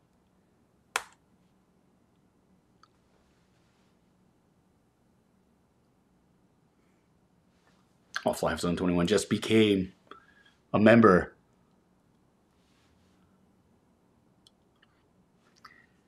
There you go. Justin, Canada is not a city. I've got Steve 3, shit spackled Muppet fart. It's got the correct answer. He's from North Vancouver. He got it first. Very good. Very good, Steve. You get an encyclopedia too. Signed encyclopedia. Great. Okay. I'm going to open up. I'm going to change the pace. We're going to open this up to everybody. Everybody now. Signed. I will sign this. Personalized. Come on, focus. I will sign this card for you and send it out. This is an unsigned Topps card. I will sign this. This is open to anybody watching tonight, right now. When I type in, after I type in the word go, you can answer this, okay?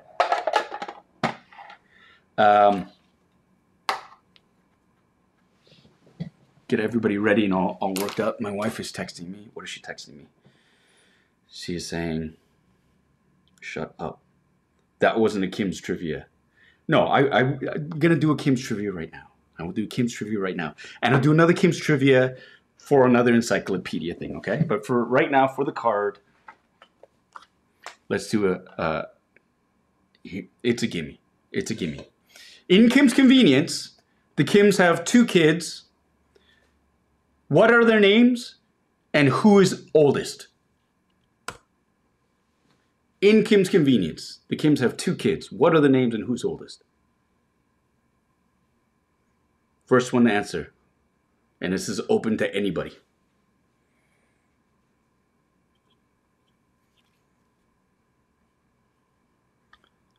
Wow. It just exploded. Hold on. Hold on.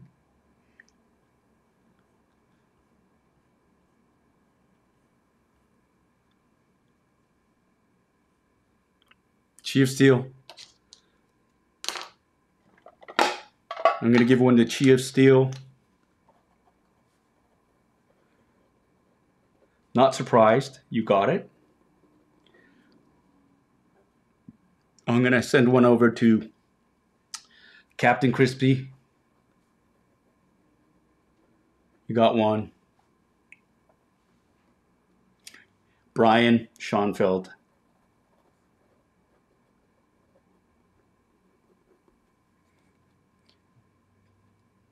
Bearded Builds.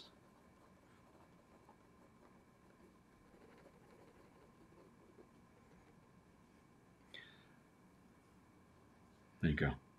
So we got, I gave four away on that one. So we have Chi of Steel, Captain Crispy, Brian Schoenfeld, Bearded Builds. Y'all get cards, signed cards, and I'll get in touch with you about this. And again, what I'll do is, we will get in touch for these. So close. So many answers. This is great.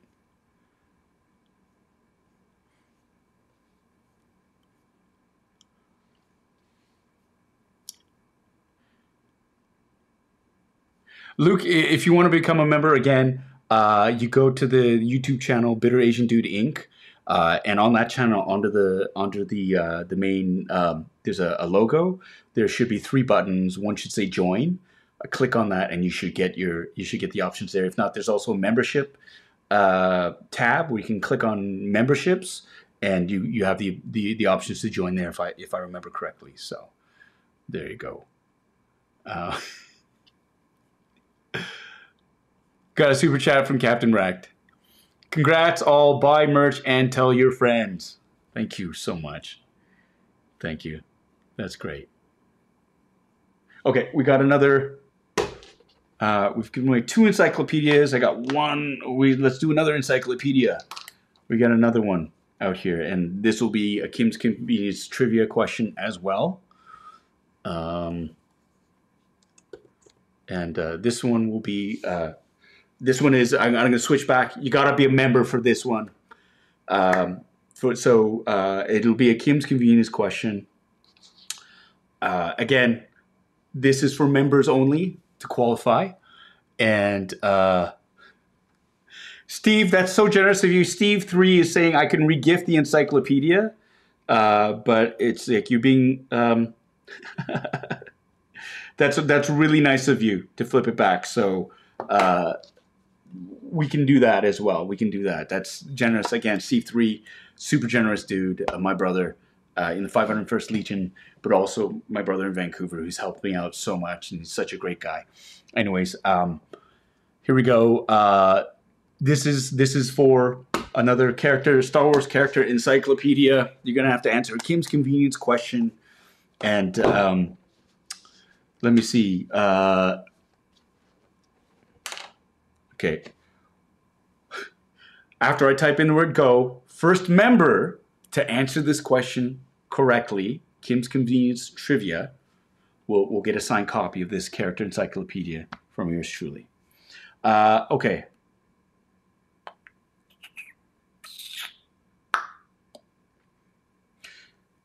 In season 5 of Kim's Convenience, what is the name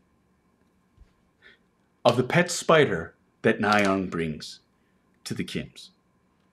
What is the name of the pet spider that Sun-Hyung brings to the Kims?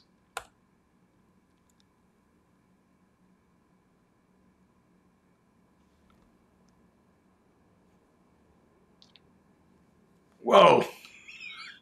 I get it, and I'm going from this. I'm going from the chats on my thing, and it's Mr. Colin Hollis with the quick fingers. Spider. That is correct. His name is Spider. So I will do this over, and I say Colin Hollis. Spider. All right. Okay.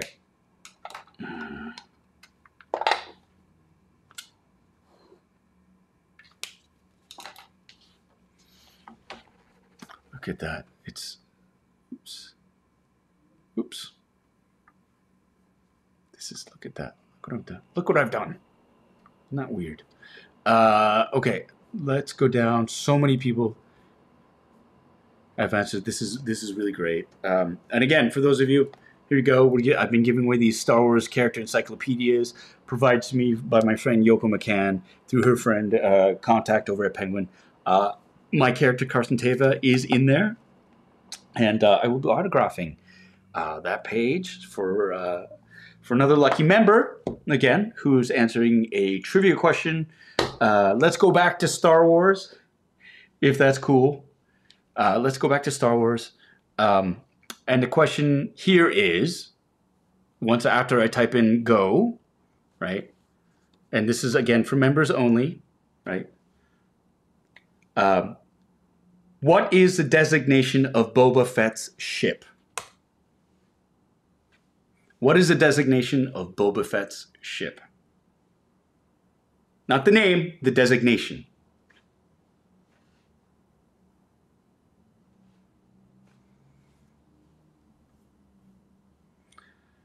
Daniel Sertle. Daniel. With the encyclopedia, yes, the designation is a fire spray.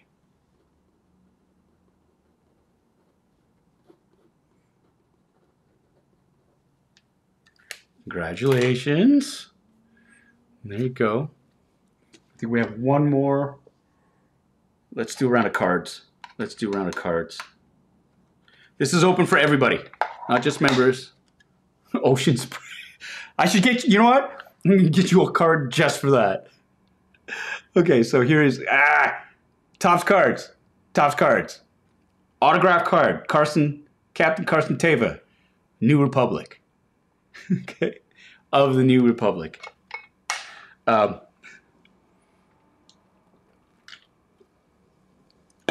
What's a good Star Wars question? You can be anybody. Anybody. After I type the word go, answer the question, and you will get a signed copy of this Carson Teva card. And this is open to anybody, all subscribers. Let me see. Let's see if I can glean something from this. I know my wife is saying, "Why didn't you have questions done in advance?" And it's like I did, but I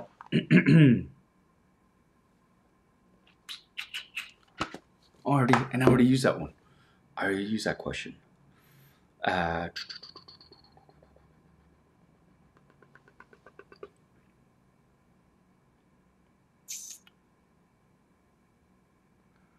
We've done this before, so people should know this. That's a great question. That's a great one. This is a bit of a deep cut, and so yeah, so that's a fun one. That's a fun one. So in Star Wars, in The Mandalorian, so far we've been introduced to a number of pilots, right? There's name the three pilots that appeared, the three New Republic pilots that appeared in season one of The Mandalorian. I want the names of the three New Republic pilots we're first introduced to in season one of The Mandalorian.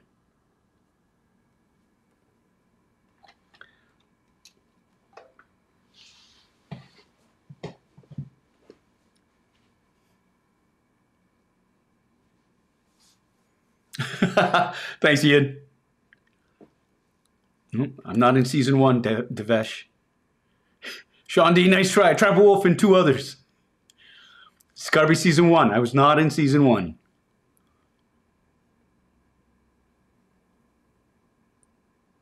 I'm looking for three pilots' names. Yeah, the three. Captain Whiteclaw. Very close, but not quite Raymond Tentis. Joe! You got it. Joe Chufuk gets one. Keep going. So we got Joe.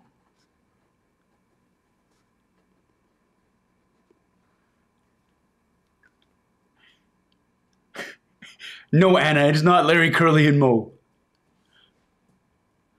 Hip Optimus Prime. This should have been a book question. That's true enough.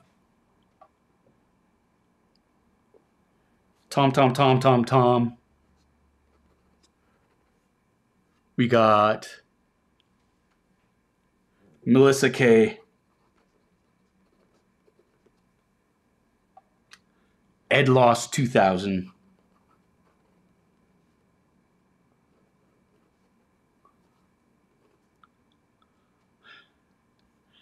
Get one more. Fly Zone 21.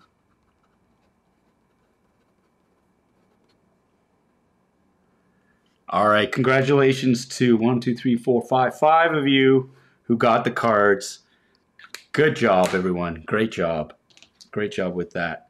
Okay, and we have... Hey, Terry is in the house. Panda Props and Costumes, how you doing, buddy?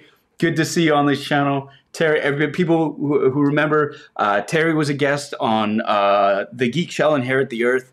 You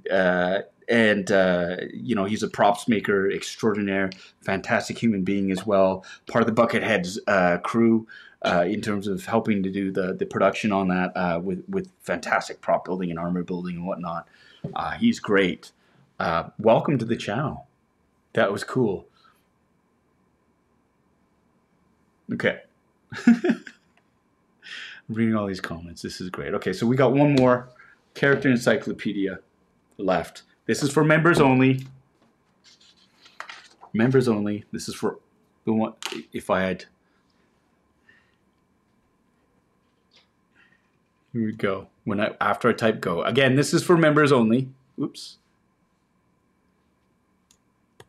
For members only. For character encyclopedia, which is great. I'm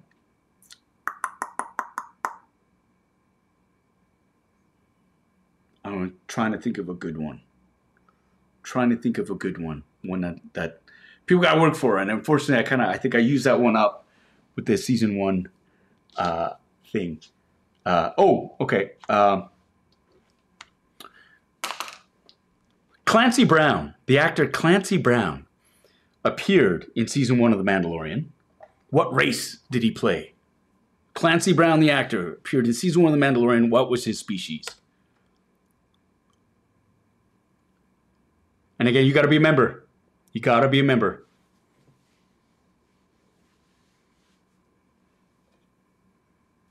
Here you go. Captain Wrecked. Boom. Right away. Deveronian. Nailed it.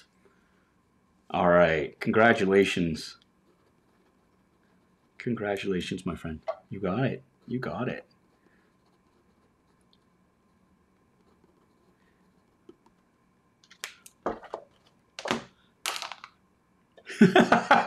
Mr. Krabs. That's very funny, Luke. That's a good one. No, you don't suck, Anton. Don't worry. There's going to be plenty of other giveaways. I keep saying this every week. There's really cool stuff coming up, and I'm hoping to do a little bit more giveaways in terms of just membership interactions and whatnot. So, you know, there's going to be a lot of fun here. Thank you so much for everybody that participated. We have Luke. I'm going to get you a card. Don't worry. I'm going to send you a card. We have for the encyclopedia, Colin Hollis, you got it. Bad Wolf Media. Oh, Mike. I did the encyclopedia. I did your abbreviation. I was like, who the heck is bum? My W looked like a U, but Bad Wolf Media. You got one, Mike. Colin Hollis, congratulations for the encyclopedia you're going to get. And Captain Racked, of course, you're all going to get signed encyclopedias. For the winners of the cards, we have Chi of Steel, Captain Crispy, Brian Schoenfeld, and Bearded Builds. You're all going to get cards, as well as Joe Chufuk, Tom, Melissa K, Ed Lost 2000, and Flyzone 21. You're all going to get cards. I'm going to need mailing addresses from all of you. So if you head on over to the community tab on this website page, I'm going to drop down the Bitterasiandude. Or you can email me, bitterasiandude.com at gmail. Bitterasiandude@gmail.com. I haven't been drinking. You've been drinking. Bitterasiandude@gmail.com. Send me your mailing address, and I'll get these shipped out to you ASAP once I've signed them, which is great. So that was a lot of fun. What time is it? What time is it? 6:24 here, so it's 9:24 out there. Yes, Roman. I'm not. You are. You. Yes, congratulations to all the wieners. Hip Optimus Prime. I still love saying that. I still love that. I hope you're well, Nigel. I hope you're doing well. All right. Brian. Oh, my buddy Brian he's in the house. Yes. Oh, did I miss a super chat from Bearded Builds. See, this is why. My wife. Thank you. Hey, thank you. Thank you, Paul, for being awesome. You're an amazing person, and I love your vibe. The world needs more people like you, my brother. Thank you. I really, really appreciate that. That means a lot. And I love your avatar. I love that. Looks like me without skin and muscles, but with my beard. That's very cool. Thank you so much for that generous super chat. I love that. Have I opened anything yet, Adam? No, I have not. Well, yes, I have. You missed out on the Hot Toys exclusive 1/6 scale The Armorer from Mandalorian Season 1. She had some really spectacular accessories. The hammer, the tongs, the pouring ladle, Beskar, different hand grips, obviously, and she had the little arc welding torch. Real fur. The real fur, sort of like a shawl, you know, like the cape, real leather skirt and stuff, and the coverings on the boots were spectacular. Single jointed elbows though, which was interesting. Single jointed, and they were ratcheted joints, so it was like click, click, click to get them in position. I kind of wish the knees were double jointed, so you could get her into that meditative pose where she's got the two her two implements there, but a spectacular figure. I you know, just going to, if everybody's cool with it, maybe I could go into this. Louis, I will. Do not worry, my friend. We're gonna have some more giveaways. Have a good night. We'll see you soon. Okay. Yeah, Sean P. That was a great comeback from the Leafs. Last night's game, I was able to catch the third period, the best period, where they had 5 unanswered goals to get there to beat Detroit. Did they deserve to win? Not the way they played the first 2 periods, but they did come out with the win. And after blowing so many leads, it was nice to see them come back. Sorry, sports ball talk. Robert with the super chat. Oh, dude, thank you so much. From Tall Boys to Book of Boba Fett to right here. Thank you for all the entertainment this week. Paul, here's to Detective Davis series. Thanks Thanks so much, my friend. Good night, Gary. Good night. You're leaving? I didn't know you were here, dude. I still have, if people are cool, I can do a quick review of, because a comparison of this arc reactor or this can of White Claw. No. I also have this third-party arc reactor, and compared to the Hero Collector, I can totally do that. I can totally do that. I had Nicole David saying, "No, do it. Let's do it." Good night, Gary. Okay, Captain Rex said yes, so let's do it. All right. So right off the bat, first of all, and thank you so much, Robert, for that. I don't ever want to feel like it's just like that I expect it, and I am very grateful for it. I think I'm really overwhelmed whenever people do super chats for this channel, because yeah, it's great but weird at the same time, because it's just I do this because I love it, and I know you're donating because you love it too, and so I really appreciate that. So I just want to make sure that you know, that all of you know, that I really do truly I'm humbled by that. So thank you so much. Okay, so what flavor of White Claw? I had a mango, and now I'm drinking grapefruit, pink grapefruit. So Hero Collector. It's beautiful. It's beautiful. Sculpt is great. No metal on it. Wish it for the price point, because this is $100 Canadian. So $2 American. Just kidding. $100 Canadian for this. It looks great. There's no metal. It's all resin, heavy plastic, but it doesn't light up. Does not light up.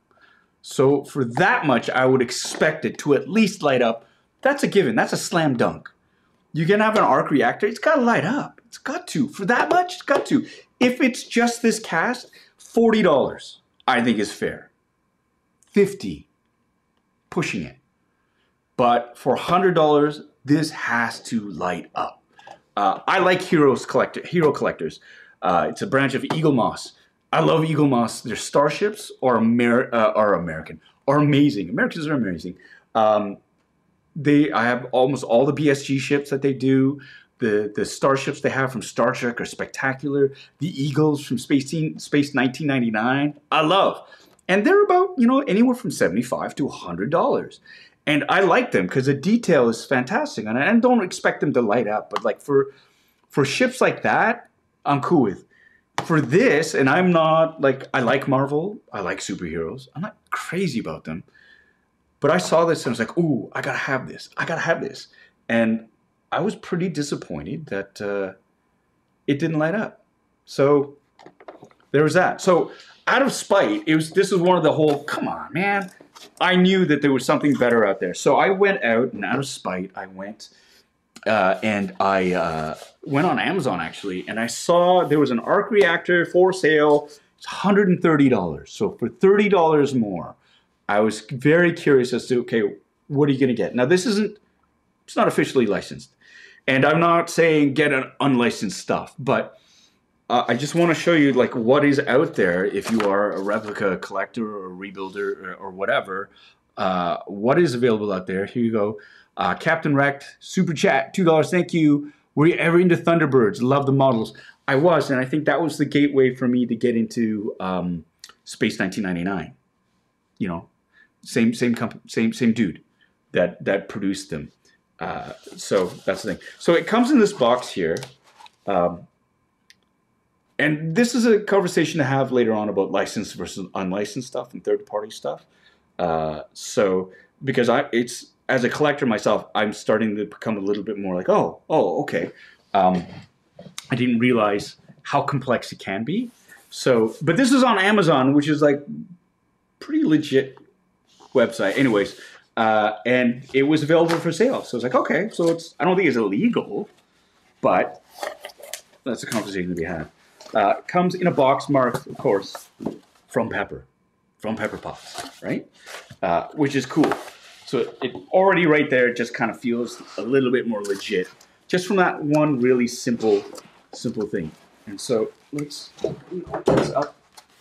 And we're going to slip it under here. So it comes in this massive bit of foam packaging, right? So it's protected. It's really, really cool. Don't care about the shipper box. And then we have, just get this here, which is really, really cool. Oh, so you're doing something a bit dodgy, are you? Shut up, Boba. Okay? I'm making a point. This is a review out of spite. Okay, so this is what we're doing. All right. Let's open this up here.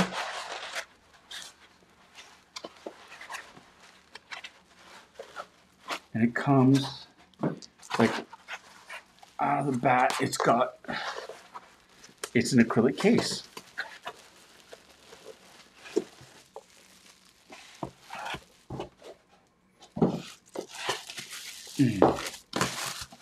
Oh, so got a base to the case, right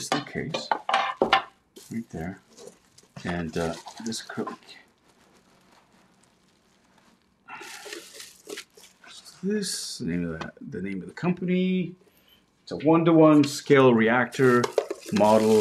It's got the installation instructions on it. Right. Beautiful acrylic case that just fits right there. And when you open this up,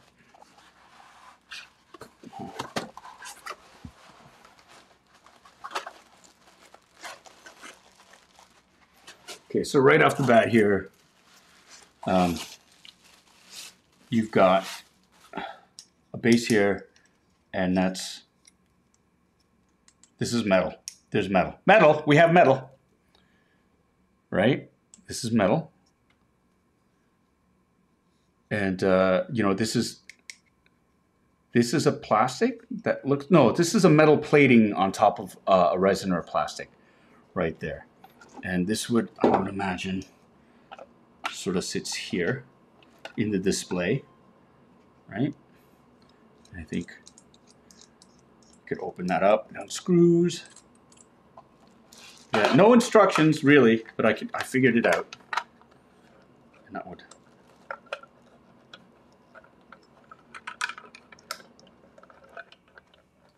Oh my God! Anyways, that will go there. Well, I'll do that later. Let's get to the money shot here. This is the arc reactor that you get. Here it is. Right?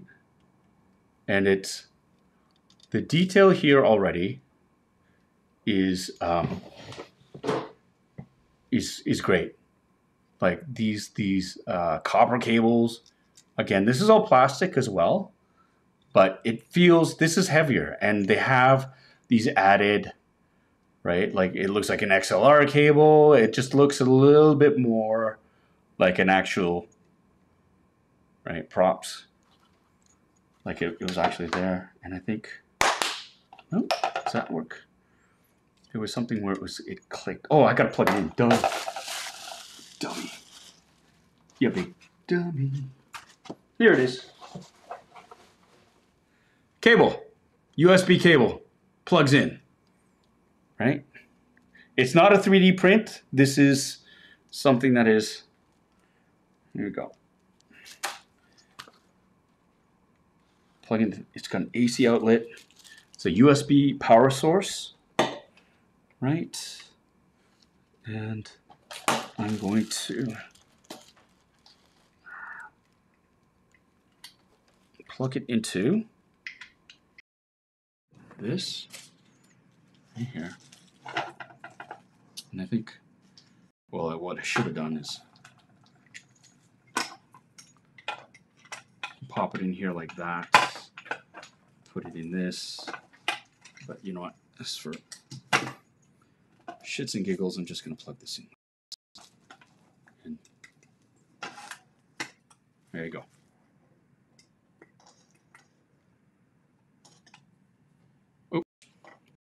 Oh my God. What happened? Did I unplug my camera? Oh my gosh. Did I unplug? I unplugged the wrong thing.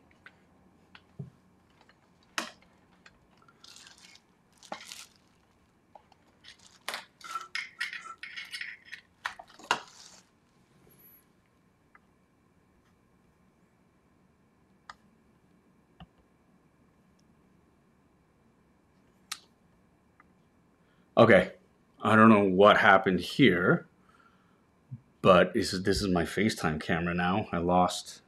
I unplugged something wrong. And this is weird.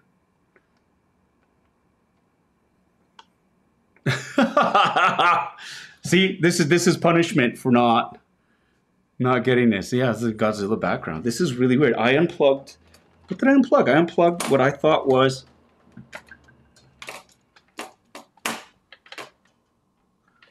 That is so weird that happened. That camera is still. That's really weird. Let me just look at something here. Poly 6400. I'm going to.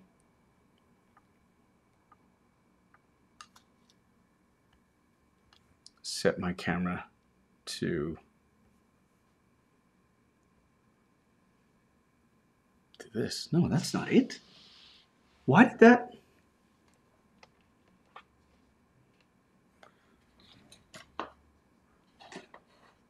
Did I burn out this?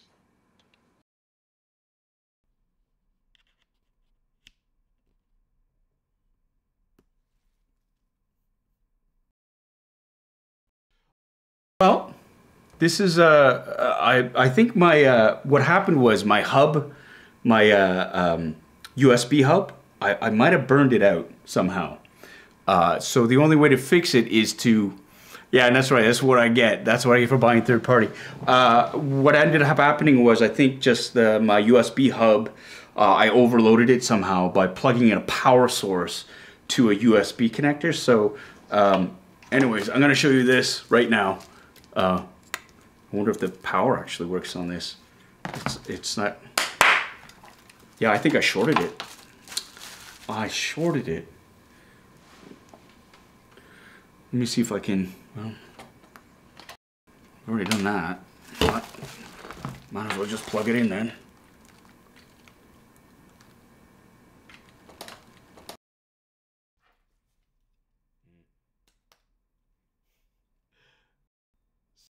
Go.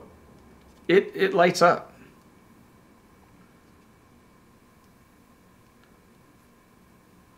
Right? And I think what happened was, yeah, audio jacked.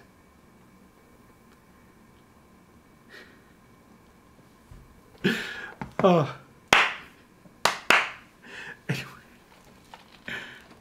This is, can anybody hear me? Can people hear me? I don't know if people can hear me. I have no idea what's going on. Good Lord. Okay, so you can hear me. You can hear me now. God. Yeah, so I overloaded my USB hub and I blew some connections out. And yeah, maybe that's the lesson. This is what you get for getting a third-party thing. I overloaded it. It is a USB jack power supply. And in fact, if I was smarter, I have a plug right behind me.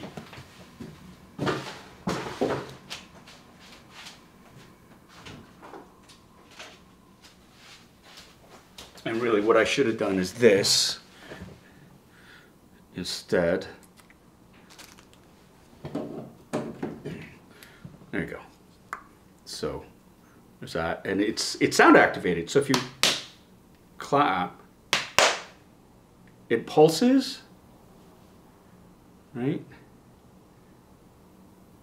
Flickers, turns off. So I clap on, clap off. It does all of this basically. So that's cool. The fact that it is sound sensitive, you can, you know, change the different modes. It pulsates. It comes in an acrylic case. It overloads your USB hubs. But this is something. Yeah, totally the EMP from that. I got a super chat from, oh my God, this is amazing. Thank you, Captain Rex. It was totally the EMP from firing up the arc reactor. Yeah, I should have been a little bit smarter with that. But this is, you know, hey, it's got to be, it's not a Funboxing Sunday unless something weird like this happens, right? So, and again, this was, is it going to blow up? Here we go. This is something that, it's a third-party seller on Amazon. It's $30 more. The actual casing itself, it's metal. It's metal. So there's that. So already, and so for $30 more, you get something that just, it looks more like the prop. The actual prop itself. It has lights, sound, no sound, but it's sound sensitive, which is cool. It comes in an acrylic case. Yeah, so you can mount it through here. I can't really do that right now because of these cables, but, and yeah, it looks great in the acrylic case. So there's that. And again, that's something that's,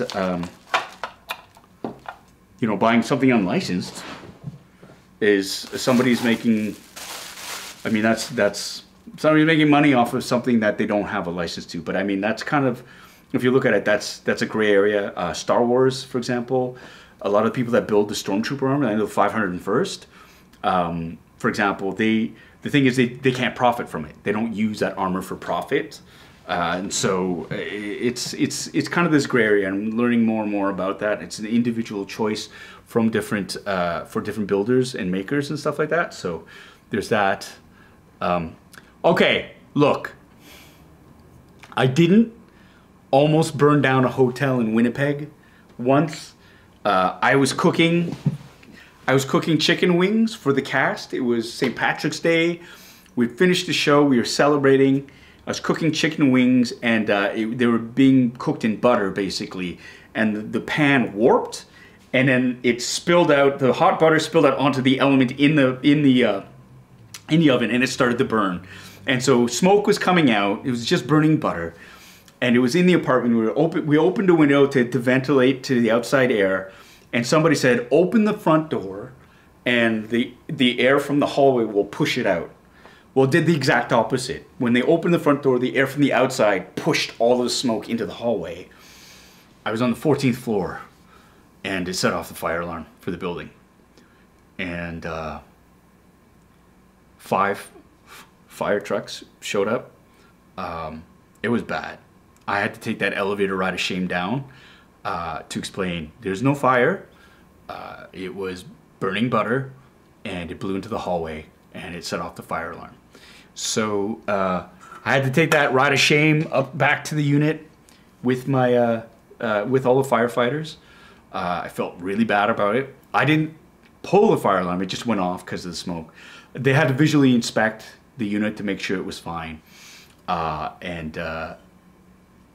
I think some of the cast were singing Kumbaya. So, yeah. Anyways, because of me, they have warnings. At the Fort Garry in Winnipeg, I'm very sorry. And I felt bad for everybody else who is there. And yes, Kevin, somebody did say butter. So, that was that. I'm going to hold off because I lost my overhead cam. I'm going to hold off on this. I will do a better video comparing the 3 later on. But this is a Hot Toys, and it has it's got magnets. It's magnetic, and it has a light up function to it too. So I'm really super pumped about that. And of course, you get Hot Toys quality from it with Hot Toy prices, of course. But this is still in the same range. This is available on Sideshow.com. They have it on there. I think it was $125. So, like, okay, yeah, 125 American, which I think is like $3,000 Canadian. Just kidding. But anyways, there's that. Okay, everybody. Yeah, I gotta do some troubleshooting. I think that's the Cosmos way of saying, hey, your live stream was too long. Get off the air.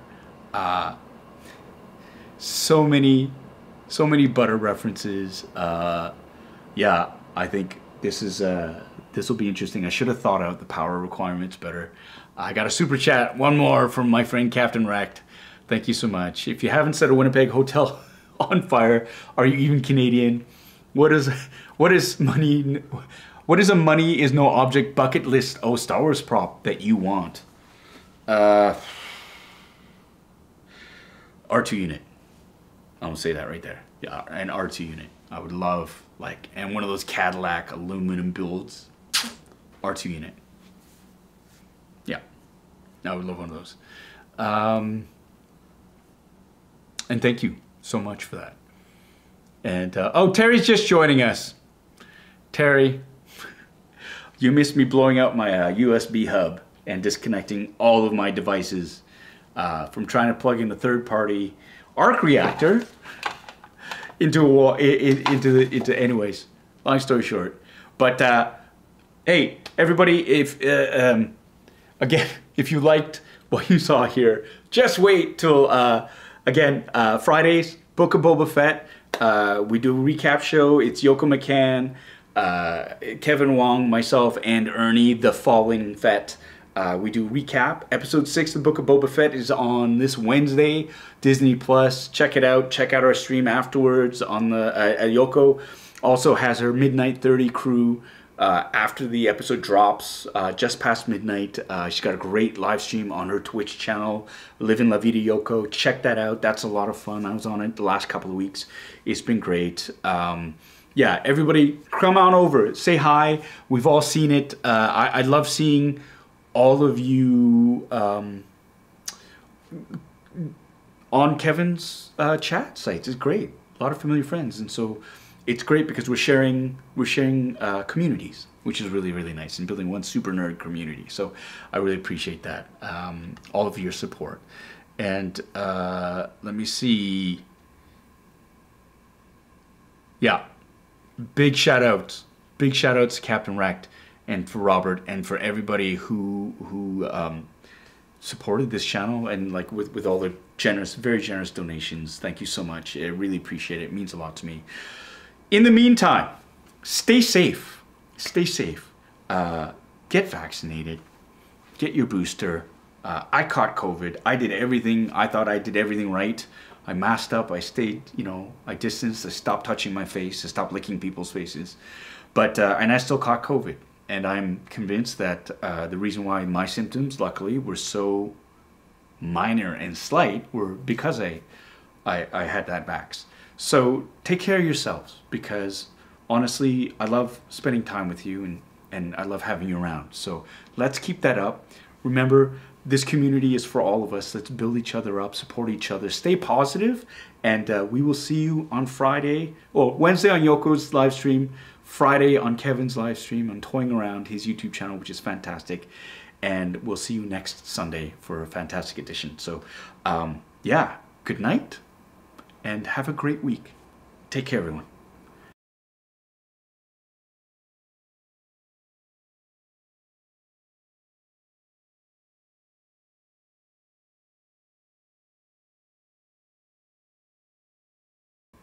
You still don't know why the USB hub failed, and the little mini Boba. Nothing can be easy. Nothing. Shut up, little Boba. See you.